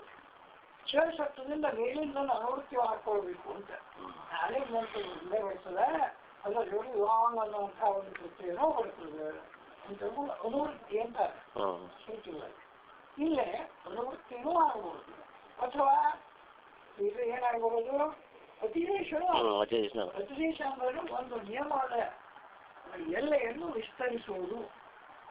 ಒಂದು ನಿಯಮಕ್ಕೂ ಕಡಿಮೆ ಆದ್ರಿಂದ ಇಲ್ಲಿಯೂ ಉಪಯೋಗ ಆಗ್ತದ ಅಲ್ಲಿಯೂ ಉಪಯೋಗ ಆಗ್ತದೆ ಅದನ್ನೇ ಅತಿದೇಶ ಇದು ನಡೀತದೆ. ಅದು ನಡೀತದೆ ಅತಿಕ್ರಾಂತಿ ಅಂತ. ಅತಿಕ್ರಾಂತ ಅಲ್ಲ, ಅತಿ ದೇಶ. ಏರಿಯಾ ಡಿಫ್ರೆಂಟ್ ಆದರೂ ಕೂಡ ರೂಲ್ ಡಿಫ್ರೆಂಟ್ ಆಗುವುದಿಲ್ಲ ಅಂತ. If the rule is real in any place it appears. ನೀವು ಯಾವ ಆಗಬೇಕು. ಈಗ ಕ್ರಿಮಿನಲ್ ರೂಲ್ಸ್ ಅಂತವ ಕೇಸಸ್ ಏನೋ ಹೆಚ್ಚು ಕಡಿಮೆ ಆಗಲಿ ಮನುಷ್ಯ ಹೆಚ್ಚು ಕಡಿಮೆ ಆಗಲಿ ಯಾರೇ ಇರ್ತದೆ ಇವಗೂ ಅಪ್ಲೈ ಆಗ್ತದೆ ಅವಗೂ ಅಪ್ಲೈ ಆಗ್ತದೆ. ಹಂಗ ಅತಿದೇಶ ಯಾರೇ ಬಂದರೂ ಕೂಡ ಅವ್ರಿಗೂ ಕೂಡ ಅದು ಅಪ್ಲೈ ಆಗಿದೆ. ಅತಿದೇಶ ಯುಕ್ತ ಆಯಿತು ಏತದುಕ್ತ ಭವತಿ ಯದಿ ಮೋಕ್ಷ ಕಾಲ ಸಂಬಂಧಿ ನ ಸ್ಯಾತ್ ಎಂಬುದಂದ್ರೆ ಕಾಲಕ್ಕೆ ಸಂಬಂಧ ಇಲ್ಲ.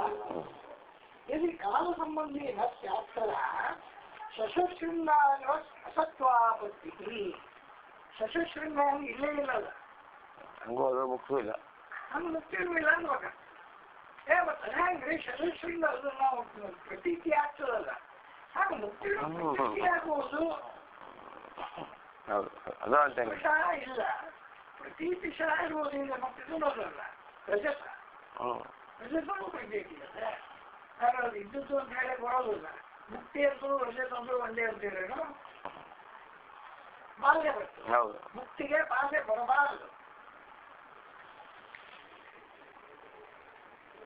यदि मोक्षः कालसम्बन्धे न स्यात् तदा शशशृङ्गादिवत् असत्त्वात् ननु च न मुमुक्षुर्नवैर्मुक्तः इत्येषः परमार्थतः इत्यमुक्तेः असत्त्वस्य इष्टत्वात् नैनं मनुष्यावृत्तिः इत्याह संसारितो नैति. ಅವಾಗ ಏನು ಹೇಳ್ಯಾರ ಅವನ ನಿಯಮ ಹೇಳ್ಯಾರ. ಮುಕ್ತಿ ಅಂದ್ರೆ ಏನ್ ತಿಳ್ಕೊಂಡ್ರಿ ನೀವು ಅವ್ರು ಕೇಳ್ತಾರೆ ಅದ್ವೈತಿಗಳು. ಮುಕ್ತಿ ವ್ಯಕ್ತಿ ಇವೆಲ್ಲ ಮಾತೇ ಸುಳ್ಳು ಅಂತ. ನೀವು ಇದ್ದದ್ದೇ ಮುಕ್ತಿ ಒಳಗ ಬರ್ತದ ಅನ್ನೋದೇ ಸುಳ್ಳು ಅಂತ. ಅದಕ್ಕೆ ಅವ್ರೊಂದು ಮಾತದ ನ ಮುಮುಕ್ಷು ನ ವೈ ಮುಕ್ತ.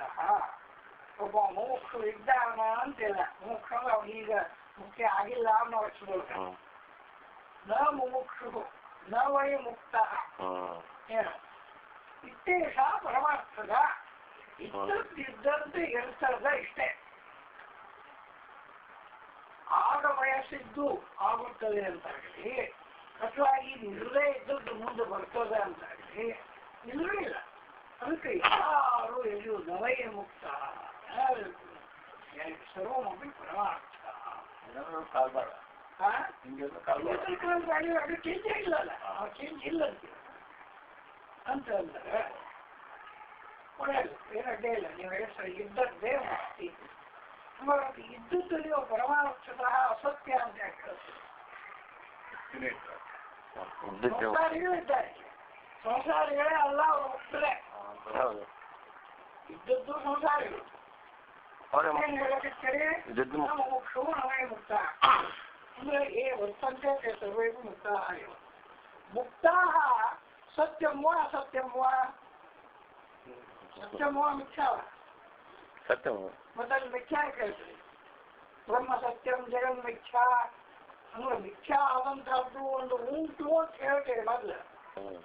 ಆ ಮಿಥ್ಯಾ ಆದಂತಹದ್ದರೊಳಗೆ ಇದ್ದವರು ಅಮಿಥ್ಯೆಯಾದಂತಹ ಪರಮಾರ್ಥವಾದ ಮೋಕ್ಷಕ್ಕೆ ಬರ್ತಾರೆ ಅಂತ ಹೇಳ್ತೀರಿ, ಸತ್ಯತ್ರಯವನ್ನು ಹೇಳಿ ಸತ್ಯ ಹೇಳ್ತೀರಿ. ಮತ್ತೆ ಅಲ್ಲಿಂದ ಎಲ್ಲರೂ ಸಂಸಾರಿಗಳೇ ಇಟ್ಬಿಟ್ರಿ. ಯಾವಾಗಲೂ ಸಂಸಾರಿ ಅಂದ್ರೆ ಹೋಗ್ತಾರೆ ಅಂತ ಹೆಂಗ್ ಹೇಳ್ಬೇಕಾಗ್ತಲ್ಲ ನೀವು. ನವಯ ಮುಮುಕ್ಷು ನಚ ಮುಕ್ತ ಯದ್ವದ್ ಮುಕ್ತಮೇವ ತತ್ವ ಸರ್ವೇಪಿ ಸಂಸಾರಣ ಮುಕ್ತ. ಅಂದ್ರೆ ಸಂಸಾರಿತ್ವನೇ ಸ್ಥಿರ ಆಗಿ ಉಳಿತದ ಅನ್ಬೇಕು. ಸಂಸಾರಿತ್ವ ಸ್ಥಿರ ಆಗಿ ಉಳಿತದ ಅನ್ನಬೇಕು, ಅದೇ ಮುಕ್ತಿ ಅನ್ನಬೇಕು. ಅದಕ್ಕೆ ಅನ್ಯತ್ ಮಿಥ್ಯಾ ಅನ್ನೋದು ಯಾವುದಕ್ಕೆ ಹೇಳೋದು? ಬ್ರಹ್ಮಸತ್ಯಂ ಜಗನ್ ಮಿಥ್ಯಾ ಅನ್ನೋದಕ್ಕೆ ಎಲ್ಲ ಸಂಸಾರತ್ವನೇ ಉಳಿಬೇಕಾಗ್ತದೆ ಅಂತ. ಸಂಸಾರಿತ್ವ ಅಥೋ ಭವೇ. ಆದ್ದರಿಂದ ಇದ್ದದ್ದು ಸಂಸಾರ ಅಂತೇನದ ಈಗ ಸಂಸಾರ ಸದ್ಯಾಕೆ ಅಂತ ನೋಡ್ರಿಲ್ಲ, ಬಹಳ ಇಂಟ್ರೆಸ್ಟಿಂಗ್ ಪಾಯಿಂಟ್ ಅಲ್ಲಿ. ಸಮ್ಯಕ್ ಸರತಿ ಸಂಸಾರ ಉಳ್ಕೋತು ಉಳ್ಕೋತು ಉಳ್ಕೋತ ಹೋಗ್ತದೆ. ಉಳಿಕೋತು ಹೋಗ್ತದ, ಅದು ಇರುವುದಿಲ್ಲ, ಗಟ್ಟಿಯಾಗಿ ನಿಲ್ಲೋದಿಲ್ಲ, ಉಳ್ಕೋತು ಹೋಗ್ತದೆ. ಅದಕ್ಕೆಲ್ಲ ನೆಲೆನೇ ಸಿಕ್ಕೋದಿಲ್ಲ ಅಂತ ಅರ್ಥ. ಅದು ಸಂಸಾರಿತ್ವ. ಅದು ಬೇಡ, ನಿಜವಾದ ನೆಲೆ ನಮಗೆ ಸಿಗಲಿ ಅಂತ ಮುಕ್ತಿಗಾಗಿ ಅಪೇಕ್ಷೆ. ನಿಜವಾದ ವೈರಾಗ್ಯ ಅಂದ್ರೆ ಇದು ಮುಖ್ಯ ಪಕ್ಷ. ಸಂಸಾರಿತ್ವದಿಂದ ತಪ್ಪಿಸಿಕೊಳ್ಳು, ಬದಲಾವಣೆಯಿಂದ ತಪ್ಪಿಸಿಕೊಂಡು ಮೂಲ ಸ್ವರೂಪ ಏನದನೋ ಅದಾಗಿ ಉಳಿಯೋದು. ಮುಕ್ತರ್ ಹಿತ್ವಾನ್ಯಥಾರೂಪಂ ಸ್ವರೂಪೇಣ ವ್ಯವಸ್ಥಿತಿ.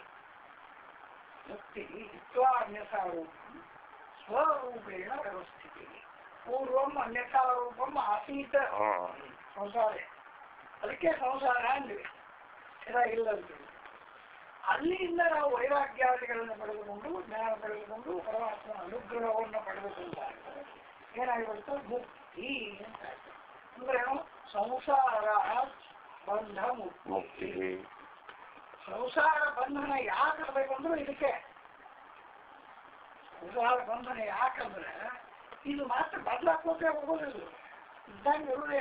ಏನಪ್ಪ ಈಗ ಒಬ್ಬ ಮನುಷ್ಯ ಅಷ್ಟು ಪುಷ್ಟಿದ್ದಾನೆ ಮುಟ್ಟಿದ್ದಾನೆ, ಬೇಕಾದ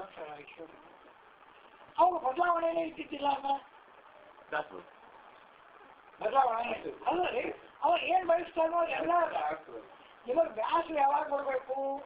ಒಂದೇ ತರ ಇದ್ದು ಬೇರೆ ಅನುಭವಗಳನ್ನು ಪಡೆಯಲಿಕ್ಕೆ ಅವಕಾಶ ಇಲ್ಲದೆ ಇದ್ದಾಗ ನಿಮಗೆ ಎಲ್ಲ ಅವಕಾಶಗಳನ್ನು ಕೊಡ್ತಾರೆ. ಆ ಅವಕಾಶ ಇದ್ದ ಸ್ಥಿತಿಯೇ ಚೇಂಜ್ ಆಗುದಿಲ್ಲ ಅಂತ ಇಟ್ಕೊಳ್ರಿ. ಆವಾಗ ಮುಕ್ತಿಯನ್ನು ಬಯಸ್ತಾನೆ. ಹಂಗೆ ಇರೋದಿಲ್ಲ ಅಂತ ಹೇಳಕ್ಕೆ ಸಂಸಾರ ಅಂತ ಹೇಳಿದ್ದು. ಸಂಸಾರ ಅಂತ ಹೇಳಿದ್ದೆ ಇದು ದಿಕ್ಕಿಲ್ಲದೆ ಅಲೆಯುವ ಬಂಡಿ, ದಿಕ್ಕಿಲ್ಲದೆ ಅಲೆಯುವ ಬಂಡಿ. ಯಾಕಂದ್ರೆ ನಾವು ಸಂಸಾರ ಮಾಡುವಾಗ ನಮ್ಮ ಗುರಿ ಇರಬೇಕು ಅದನ್ನು ಮಾತಾಡ್ತೀವಿ ನಾವು. ಐಡಿಯಲ್ಸ್ ಎಷ್ಟು ಮಟ್ಟಿಗೆ ಇರ್ತದೆ? ಟೈಮ್ ಬದಲಾಕೊಟ್ಟಿರ್ತದೆ. ಟೈಮ್ ಒಂದೊಂದು ಬದಲಾಗ್ತದೆ. ವೃದ್ಧಾವಸ್ಥಾದೊಳಗೊಂದು ಟೈಮ್ ಬೇರೆ ಆಗ್ತದೆ, ಇದ್ರೊಳಗೊಂದು ಬೇರೆ ಆಗ್ತದೆ. ಇಷ್ಟಾಗಿ ಅಂದ್ರೆ ಕಡೆಗೆ ಇದನ್ನು ಸಾಧಿಸ್ತೀನಿ, ಒಂದೊಂದು ಕಡೆ ಕಳಿಕೊಳ್ಳುತ್ತದೆ. ವೃದ್ಧಾವಸ್ಥಾದೊಳಗಡೆ ಅದು ಒಳ್ಳೆದಿಲ್ಲ. ನವೀತಾನೇ ಮತ್ತೆ ಹೇಳ್ಬಿಡ್ತಾನೆ. ನವೀತಾನೆ ದೇಹ ಬಿಟ್ಬಿಡ್ತಾನೆ. ಅಂದ್ರೇನು? ಉರುಳ ಮತ್ತು ಸುರುಳೆ ಸಂಸಾರ. ಉರುಳ ಸೇವೆ ಇದ್ದು ಸೇವೆ ಅಲ್ಲದು. ಸೇವೆ ಆದ್ರೆ ಮತ್ತೆ ನಾವು ಮುಕ್ತಿಗೆ ಹಾಳೆ ಆಗ್ತದೆ. ಅವನ ಸೇವೆ ಅಲ್ಲ, ಉರುಳು ಕ್ರಿಯೆ ಸೇವೆ ಅಲ್ಲ, ಉರುಳು ಕ್ರಿಯೆ. ಈ ಕ್ರಿಯೆ ಯಾವಾಗಲೂ ನಡೀತದೆ. ಅಲ್ಲಿಂದ ಸಂಸಾರನೇ ಆಗ್ತದೆ. ಮುಕ್ತಿ ಹೆಂಗಾಗ್ತದೆ? ಇದ್ದಂಗೆ ಹೋಯ್ತದೆ ಅಂತ ಹೇಳಂಗಾಗ್ತದೆ. ಕಾಲ ಸಂಬಂಧ ಇಲ್ಲ. ಈಗ ಸಂಸಾರಗಳನ್ನೇ ಮುಕ್ತರಾಗಿರ್ತಾರೆ ಅಂತ ಅಂದ್ರೆ ಅವ್ರಿಗೆ ನೀವು ಇದನ್ನ ಯಾಕೆ ಹೇಳ್ತೀರಿ? ಮಿಥ್ಯಾತ್ವ ಯಾಕೆ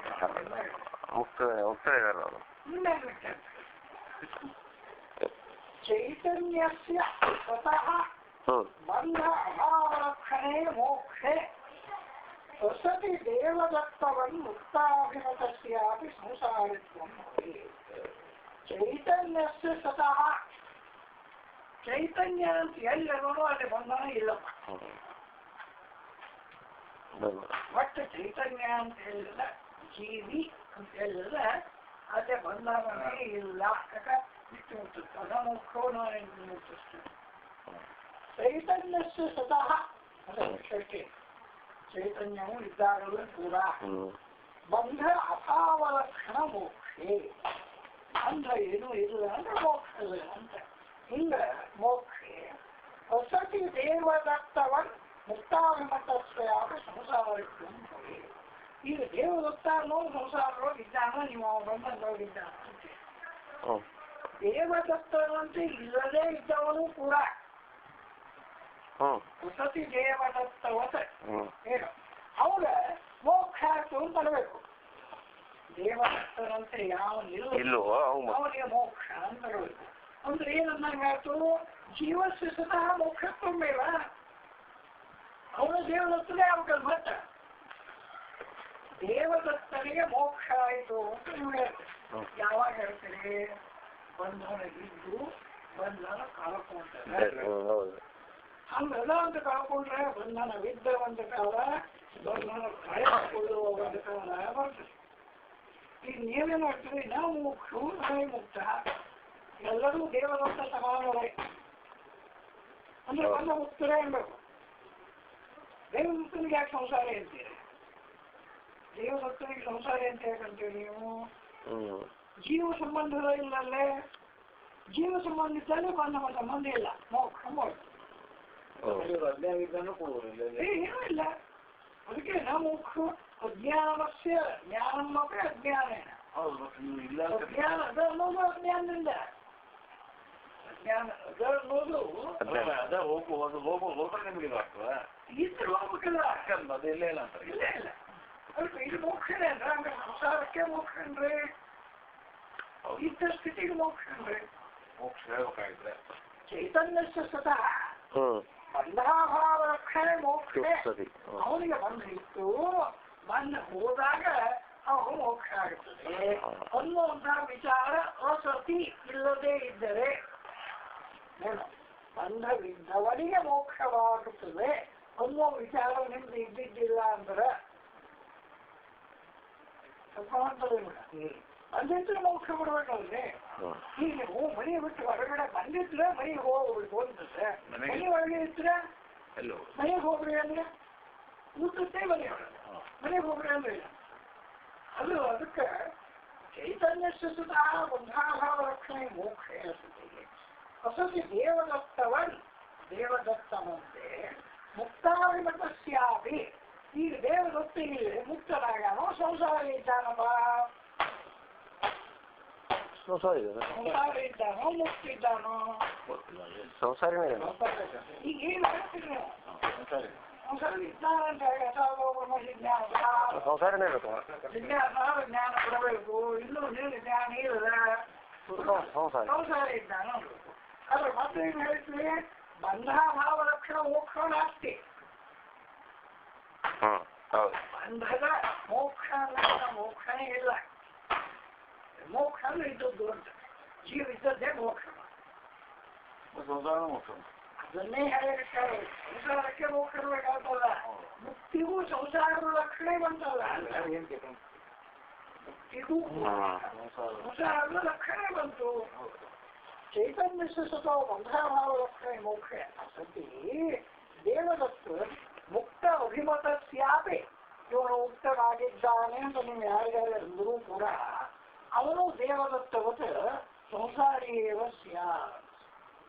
ದೇವದತ್ತನಾಗಿ ಅವನು ಬಂಧಸ್ಯ ಮಿಥ್ಯಾತ್ವ ಸಂಸಾರೋ ಮುಕ್ತಿಶ್ಚ ನಷ್ಟಃ ಏವ. ಅವ್ರು ಇನ್ನೊಂದು ಆರ್ಗ್ಯುಮೆಂಟ್ ಇದು ಏನು? ಬಂಧಸ್ಯ ಮಿಥ್ಯಾತ್ವ. ಬಂಧ ಇದ್ರೆ ಮುಕ್ತಿ ಪ್ರಶ್ನೆ ರೀ. ಬಂಧ ಇದ್ರು ಕಟ್ಟಿ ಹಾಕಿದ್ರೆ ಅವನು ಬಿಡಿಸೋ ಲಕ್ಷಣ. ಏನೋ ಬೆಟ್ಟು ಹಾಕೇ ಇಲ್ಲ ಮತ್ತೆ ಹಾಕಿದ ಅಂತೀರಲ್ಲ ಕಲ್ಪನಾ ಅದ ಮಿಥ್ಯಾತ್ವ. ಬಂಧ ಅದ ಅಂತ ತಿಳ್ಕೊಂಡದ್ದೇ ಮಿಥ್ಯಾ ಇಲ್ಲ. ಅದಕ್ಕೆ ಬಂಧಸ್ಯ ಮಿಥ್ಯಾತ್ವ ಸಂಸಾರೋ ಮುಕ್ತಿಶ್ಚ ನಷ್ಟ ಏವೈತಿ. ಅದು ಸಂಸಾರ ಅಂತ ಇರ್ತದೆ, ಆಮೇಲೆ ಮುಕ್ತಿ ಅಂತ ಬರ್ತದೆ ಅನ್ನೋ ವಿಷಯನೇ ಇಲ್ಲ. ಅಂತ ಅವರಂತಾರೆ. ಬಂಧಸ್ಯ ಮಿಥ್ಯಾತ್ವ ಸಂಸಾರವು ಮುಕ್ತಿಶ್ಚ ನ ಸ್ತಃ, ಎರಡೂ ಇಲ್ಲವೇ ಇಲ್ಲ. ಅಸಕ್ರಿಯರುವುದು ತಸ್ಮಿಸ್ವಾಸ್ಮ ಮಸ್ತಿಸ್ತಃ ಸಂತಿ ನ ಸ್ತಃ, ಅವೆರಡೂ ಇಲ್ಲವೇ ಇಲ್ಲ. ಭವತಃ ದ್ವಾವಪಿ ನ ಭವತಃ ಇತ್ತೀಚೆ ಹೀಗೆ ನಾವು ಅಂತೀವಿ. ಆದರೆ ಆ ಮುಖ್ಯ ಪ್ರಶ್ನೆ ಇಲ್ಲದ ಅಂದ್ರೆ ಇತ್ತು ಅಂತ ತಿಳ್ಕೊಂಡಿದ್ದ, ಇಲ್ಲದೇ ಇದ್ದ ಬಂದ, ಇಲ್ಲದೇ ಇದ್ದ ಬಂದಕ್ಕ ಹೋಗೋ ಸುದ್ದಿ ಇಲ್ಲ, ಇಲ್ಲ ಇದ್ದೇ ಇದ್ದ ಬಂದಕ್ಕ ಹೋಗೋ ಸುದ್ದಿ ಇಲ್ಲ. ಹೋಗೋ ಸುದ್ದಿ ಇಲ್ಲದೆ ಇದ್ದಂತೆ ಉಳಿಯೋದೇ ಮುಕ್ತಿ. ಅದಕ್ಕೆ ನಶೆ ಬಂದ ಅದಕ್ಕೆ ನೀವು ಇದೇನು ತಕರಾರು ಹೇಳಿರ್ತೀರಿ, ಒಂದಾಯಿತು ಏನು ಬಂದೆ ಇರೋದೇ ಯಾವಾಗಲೂ ಮುಕ್ತನೇ. ಮುಕ್ತ ಅದು ಶಬ್ದ ಉಪಯೋಗ ಮಾಡುವಂಗಿಲ್ಲ ಅವರು. ಸ್ವಸ್ವರೂಪಸ್ಥ ಬ್ರಹ್ಮರೂಪಸ್ಥ ಸದಾಕಾಲಂ ಬ್ರಹ್ಮರೂಪಸ್ಥ. ಯಾಕಂದ್ರೆ ಮುಕ್ತ ಅಂತಂದ್ರೆ ಬಂಧನದೊಳಗಿದ್ದ ಅರ್ಥ ಬರ್ತದೆ. ಮುಕ್ತಿ ಶಿಕ್ಷೆ ಅಂದ್ರೆ ಏನರ್ಥ? ಬಂಧನದೊಳಗಿದ್ದ ಈ ಮುಕ್ತಿ ಶಿಕ್ಷೆ ಬರಬೇಕಾಗ್ತದೆ. ಅವೆರಡೂ ಒಪ್ಪುವಂಗಿಲ್ಲ. ಪ್ರಥಮಂ ಅಪಿ ಬ್ರಹ್ಮ, ಅಧುನಾ ಅಪಿ ಬ್ರಹ್ಮ, ಸರ್ವದಾ ಅಪಿ ಬ್ರಹ್ಮ. ಅದಕ್ಕೆ ಇವ ಸಂಸಾರಿ ಇದ್ದಾನೆ ಅದು ಇದು ಮಾತೇ ಇಲ್ಲ ನಮ್ಮಲ್ಲಿ. ಇದ್ದದ್ದಿದ್ದಂಗೆ ಇರ್ತಾನೆ. ಬಂಧಸ್ಯ ಮಿಥ್ಯಾತ್ವ ಸಂಸಾರವು ಮುಕ್ತಿಶ್ಚ ನಷ್ಟಃ. ಸಂಸಾರ ಅನ್ನೋದು ಇಲ್ಲ, ಮುಕ್ತ ಆಗ್ತಾನೆ ಅನ್ನೋದು ಇಲ್ಲ. ನಷ್ಟಃ ನೀವು ಅಂದ್ರೆ ಅನಂಗೀಕೃತತ್ವಮೇವ ಅನಿಷ್ಟತ್ವ. ನ ಅನಂಗೀಕೃತತ್ವಮೇವ ಅನಿಷ್ಟತ್ವ ಕಿಂತು ಅಪ್ರಾಮಾಣಿಕತ್ವ. ಅನಂಗೀಕೃತತ್ವ ಈಗ ನೀವೇನ್ ಮಾಡಿದ್ರಿ, ಮುಕ್ತತ್ವ ಮತ್ತು ಸಂಸಾರಿತ್ವಗಳನ್ನು ಅನಂಗೀಕೃತ ಒಪ್ಪುವುದಿಲ್ಲ ಅಂತ, ಎರಡು ಬೇರೆ ಬೇರೆ ವರ್ಷ ಒಪ್ಪುವುದಿಲ್ಲ ಅಂತ ಹಂಗೆ ಮಾಡಿದ್ರೆ ಏನಾಗ್ತದೆ? ನಿಮಗೆ ಅದು ಅನಿಷ್ಟ. ಅವ್ರಿಗೆ ಯಾಕಂದ್ರೆ ನಿಮಗಿಲ್ಲ ಶಾಸ್ತ್ರೀಯದಾಗ ರಕ್ಷೆ ಆಗ್ಬೇಕು. ಪ್ರಮಾಣಗಳು ಬೇಡ ಅಂತ ಏನ್ ಬೇಡ. ಆದ್ರೆ ನೀವು ಈಗ ಮಾತಾಡೋದು ಶಾಸ್ತ್ರ ಹಿಡ್ಕೊಂಡು ಮಾತಾಡಿರ್ತೀವಿ. ಏನು ಶಾಸ್ತ್ರಗಳು ಇಲ್ಲ ಬಿಟ್ಬಿಡ್ಲಿ ಅನ್ನೋ ನಮಿಲ್ಲ.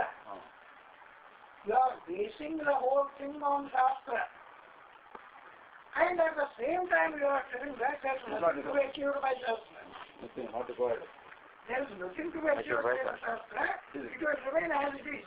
It is required, but it cannot achieve anything. It cannot achieve anything. But then it is Shastra.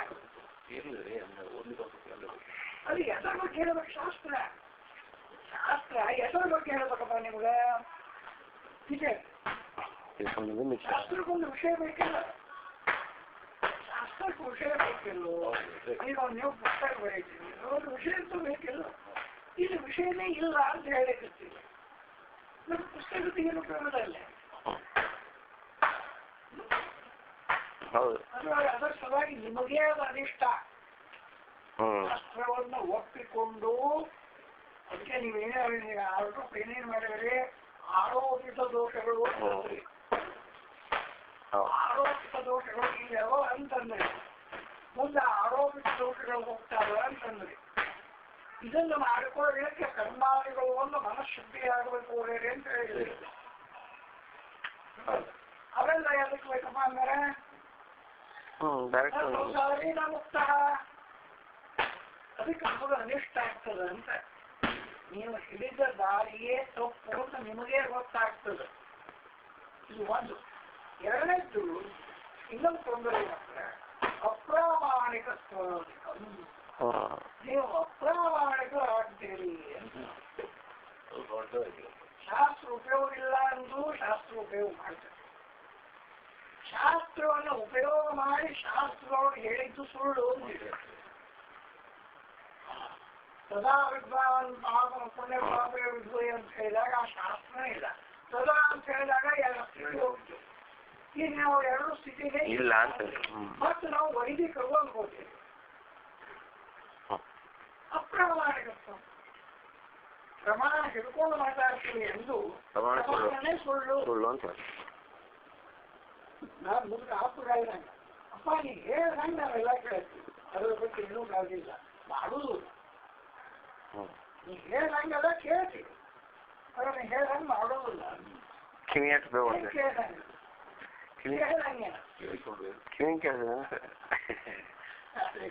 ಅದಕ್ಕೆ ಆ ರೀತಿಯಿಂದ ಅಪ್ರಾಮಾಣಿಕರಾಗ್ತದೆ.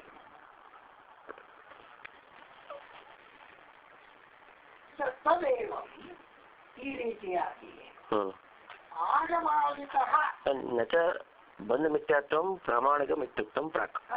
ನಚ ಬಂಧ ಮಿಥ್ಯಾತ್ವಂ ಪ್ರಾಮಾಣಿಕಂ ಇತ್ಯುಕ್ತಂ ಪ್ರಾಕ್. ಬಂಧ ಮಿಥ್ಯಾತ್ವ ಅನ್ನೋದು ಪ್ರಾಮಾಣಿಕ ಅಲ್ಲವೇ ಅಲ್ವ. ಯಾಕೆ ಹೇಳಿದ್ರು ಅವರು ಈಗೆಲ್ಲ ನೆನಪು ಮಾಡ್ಕೊಡ್ರಿ ಸ್ವಲ್ಪ. ಜ್ಞಾನೇನ ಹೇಳುದು ಕೈವಲ್ಯ ಸತ್ಯಂಚೇತ್ ನ ಮುಕ್ತಿ ಸತ್ಯಂಚೇತ್ ಬಂತಹ ನ ಮುಕ್ತಿ ತಸ್ಮಾತ್ ಅಸತ್ಯಂ ಏವ ಭವೇತ್ ಯಥಾ ಋಚುಸರ್ಪನ್ಯಾಯೇನ ಹಾಗೆ ಆಗುತ್ತೆ. ಆದ್ದರಿಂದ ಬಂಧಂ ನಾಸ್ತಿ ಏವ. ಅಸತಃ ಬಂಧಸ್ಯ ಮುಕ್ತಿ ಅಂದ್ರೆ ಯಾಕ ಇಲ್ಲದೆ ಇದು ಬಂದ್ರೆ ಮುಕ್ತಿ ಯಾಕೆ ಆಗ್ಬೇಕು ಅಲ್ಲೂ ಅಜ್ಞಾನದಿಂದ ಬಂದ. ಅದಕ್ಕೆ ಇದೆ ನಚ ಬಂಧ ಮಿಥ್ಯಾತ್ವ ಪ್ರಾಮಾಣಿಕ. ಬಂಧ ಮಿಥ್ಯಾತ್ವ ಅನ್ನೋದು ಪ್ರಾಮಾಣಿಕ ಅಲ್ಲವೇ ಅಲ್ಲ. ಉದ್ದೇಶಕ್ಕೆ ಮುಕ್ತಿ ಆಗೋದು ಇಡೀ ಶಾಸ್ತ್ರವೇ ಅನ್ನು ಹೇಳ್ತದೆ. ಅತೀಂದ್ರಿಯ ವಿಷಯ ಇದು. ಅತೀಂದ್ರಿಯ ವಿಷಯದ ಬಗ್ಗೆ ಪ್ರತ್ಯಕ್ಷತ್ವನೇ ಮಾತಾಡುವಾಗಿಲ್ಲ.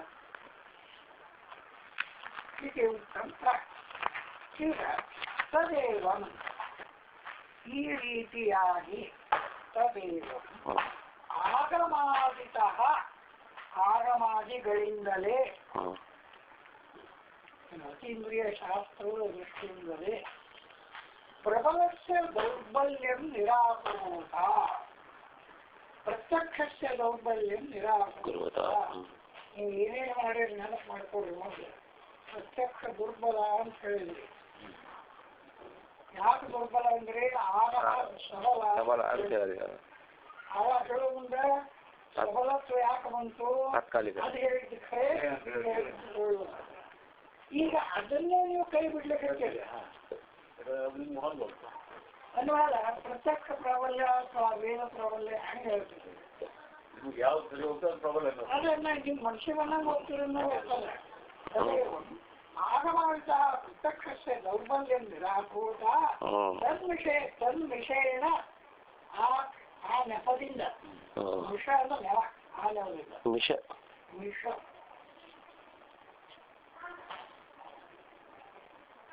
ತನ್ವಿಷಯೇಣ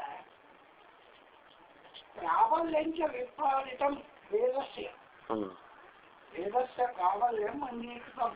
ಅವಾಗ ಸಾಕ್ಷ್ಯ ಪ್ರತ್ಯಕ್ಷಸ್ಯ ಉಪಜೀವ್ಯತಾಯಾಃ ತದಿತರಸ್ಯ ಸಾಕ್ಷಿ ನಿಶ್ಚಿತ ಪ್ರಮಾಣ ಪ್ರಾಮಾಣ್ಯತಾಯಾಶ್ಚ ಸೂಚಿತತ್ವಾತ್.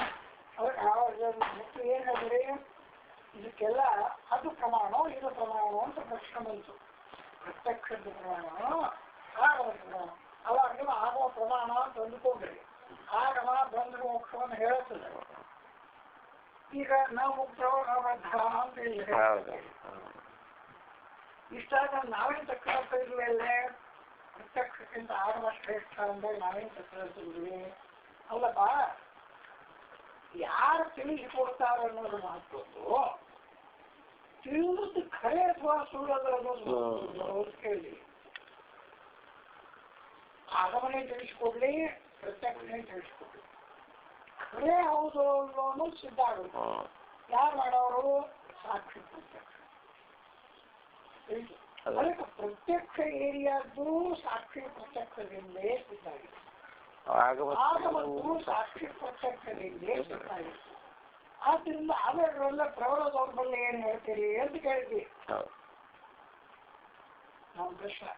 ಅದು ಇನ್ನೂ ಮುಂದೆ ಹೋಗ್ತದ. ಮತ್ತೆ ಸಾಕ್ಷಿ ಪ್ರತ್ಯಕ್ಷಸ್ಯ ಆಗಮ ಪ್ರಾಮಾಣ್ಯ ಗ್ರಾಹಕತ್ವೇನ ಅದೇ ಆಗಮದ ಪ್ರಾಮಾಣ್ಯವನ್ನು ಕೂಡ ಗ್ರಹಣ ಮಾಡುವಂಥದ್ದಾದ್ದರಿಂದ ಉಪಜೀವ್ಯತಾಯ ಅದು ಉಪಜೀವ್ಯ ಅದನ್ನು ತಿಳ್ಕೊಂಡು ಹೇಳು. ಇತರಸ್ಯ ಸಾಕ್ಷಿ ನಿಶ್ಚಿತ ಪ್ರಾಮಾಣ್ಯ ಸಾಕ್ಷಿ ನಿಶ್ಚಿತ ಪ್ರಾಮಾಣ್ಯ ಸೂಚಿತತ್ವ. ಅದಕ್ಕೆ ನಾವಲ್ಲಿ ಏನ್ ಹೇಳಿವಿ, ಉಪಜೀವ್ಯ ಯಾವುದೇ ಇರಲಿ ನೋಡ್ರಿ, ಉಪಜೀವ್ಯ ನಾವೊಂದು ಲಕ್ಷಣ ಹೇಳ್ತೀವಿ. ಉಪಜೀವಕ ಉಪಜೀವಕ ಯಾವ ವಸ್ತುವನ್ನ ಯಾವ ಏರಿಯಾದಿಂದ ಸಿದ್ಧ ಮಾಡಿಕೊಂಡಿರ್ತೀರಿ ಪ್ರಮಾಣಗಳಲ್ಲಿ ಅದಕ್ಕೆ ವಿರುದ್ಧವಾಗಿ ನೀವು ಹೇಳುವಂಗಿಲ್ಲ. ಅದು ಉಪಜೀವ್ಯ ಸತ್ಯ ಮುಖ್ಯತೆ ಇಡ್ತಕ್ಕಂಥ.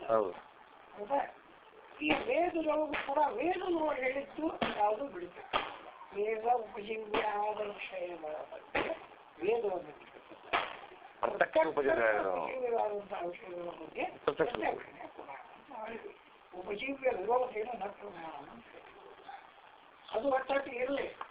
ಕೊನೆ ಒಮ್ಮೊಂದು ಉಪಜೀವಕ್ಕೆ ಆಗುವುದಿಲ್ಲ. ಅದನ್ನು ಒಂದು ಪ್ರಶ್ನೆ ಮಾಡ್ತಿಲ್ಲ. ಅಗ್ನಿ ಅನುಷ್ಠ ಅಂತ ವೇದೊಳಗೆ ಒಂದು ವಾಕ್ಯ ಮಾತು. ಅಗ್ನಿ ಅನುಷ್ಠ. ಅವಾಗ ನೀವೇನ್ ಹೇಳ್ಬೇಕು, ಉಷ್ಣತ್ವ ಇದು ಪ್ರತ್ಯಕ್ಷದ ವಿಷಯ, ಉಪಜೀವ್ಯ. ಅದಕ್ಕೆ ಅನುಷ್ಠ ಅಂತ ವಿರುದ್ಧ ಹೇಳ್ತದಲ್ಲ ಇದು. ಅಂದರೂ ಕೂಡ ವೇದವು ಪ್ರಬಲವಾದ್ದರಿಂದ ಅಗ್ನಿ ಅನುಷ್ಠ ಅಂತೆ ತಗೊಳ್ಬೇಕು ಅಂತ ಅಂದಂಗಾಗ್ತದೆ.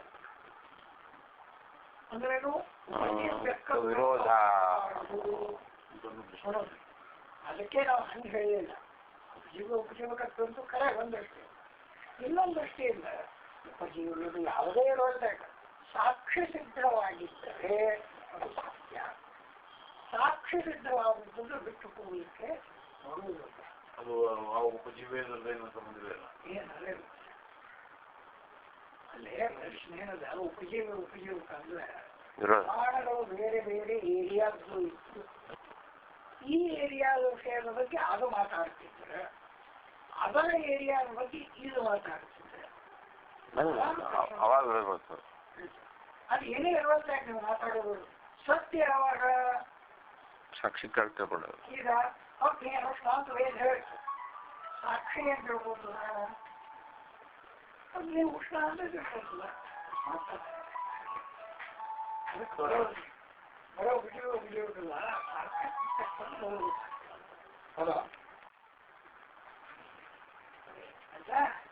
ಅದಕ್ಕೆ ನೀವು ಏನೇ ಹೇಳುವಾಗ ಯಾವುದೇ ಉಪಜೀವ್ಯತ್ವದಿಂದ ಹೇಳಿರುವಾಗ ಸಿದ್ಧವಾದ ವಿಷಯದ ಬಗ್ಗೆ ವಿರುದ್ಧ ಮಾತಾಡ್ಲಿಕ್ಕೆ ಬಹುದು. ಸಿದ್ಧವಾದ ವಿಷಯದ ಬಗ್ಗೆ ಈಗ ಸಿದ್ಧ ಆಗೋದ್ರಿಂದ ಸಾಕ್ಷಿ ಯಾವುದೇ ಇಲ್ಲ. ಆ ವೇದದ ವಿಷಯನೂ ಸಿದ್ಧ ಆಗೋದು ಹಾಗೆಲ್ಲ ಅದು ಪ್ರಮಾಣ. ಯಥಾರ್ಥಂ ಪ್ರಮಾಣ, ಯಥಾರ್ಥವೋ ಸಾಕ್ಷಿ. ಅದಕ್ಕೆ ಉಪಜೀವಕ ಭಾವದಿಂದ ಹೇಳೋದಕ್ಕಿಂತ ಸಾಕ್ಷಿ ಪ್ರತ್ಯಕ್ಷ ಏನ್ ಹೇಳ್ತದೆ, ನೀವು ಅಪ್ರಮಾಣ ಒಂದು ಸಾಕ್ಷಿ ಹೇಳಿದ್ದಕ್ಕೆ ನೀವು ವಿರೋಧ ಇಲ್ಲ. ತಥಾ ತದ್ವಿರುದ್ಧಸ್ಯ ಆಗಮಾದೇಹೇವ, ಸಾಕ್ಷಿ ಹೇಳಿದ್ದಕ್ಕೆ ವಿರುದ್ಧವಾಗಿ ಆಗಮಾದಿಗಳು ಹೇಳಿದರೆ ಅಗ್ನಿ ಅನುಷ್ಣ ಇತಿ ಸಾಕ್ಷಿ ನ ಕಥಯತಿ. ಪ್ರತ್ಯಕ್ಷ ಅಗ್ನಿ ಅನುಷ್ಣ ಇತಿ ಸಾಕ್ಷಿ ನ ವದತಿ. यदि वेदः साक्षी अवस्था वदति तदा प्रत्यक्ष विरोधत्वात् अल्लदु साक्षी विरोधत्व साक्षी प्रत्यक्ष विरोध वेदेपि अप्रामाण्यमेव तावत् ಎಲ್ಲ ಒಂದಲ್ಲ ಪ್ರತ್ಯಕ್ಷ ವಿರುದ್ಧ ಪ್ರತ್ಯಕ್ಷದಿಂದ ಸಿದ್ಧವಾಗಿದೆ ಅನ್ನುವಾಗ ಆ ಏರಿಯಾದ ಬಗ್ಗೆ ನಾವು ಹೇಳ್ತೀವಿ ಮಾತಾಡ್ತೀವಿ. ಇಲ್ಲ ಹಂಗಿಲ್ಲ, ಏರಿಯಾ ಏನಾಗಲ್ಲ ಅಂತ ಇದು ಜನರಲ್ ರೂಲ್. ಸಾಕ್ಷಿಯಿಂದ ಸಿದ್ಧವಾಗಿದ್ರೆ ಯಾವ ಪ್ರಮಾಣವೂ ಅದನ್ನು ಅವಗಳಿಲ್ಲ.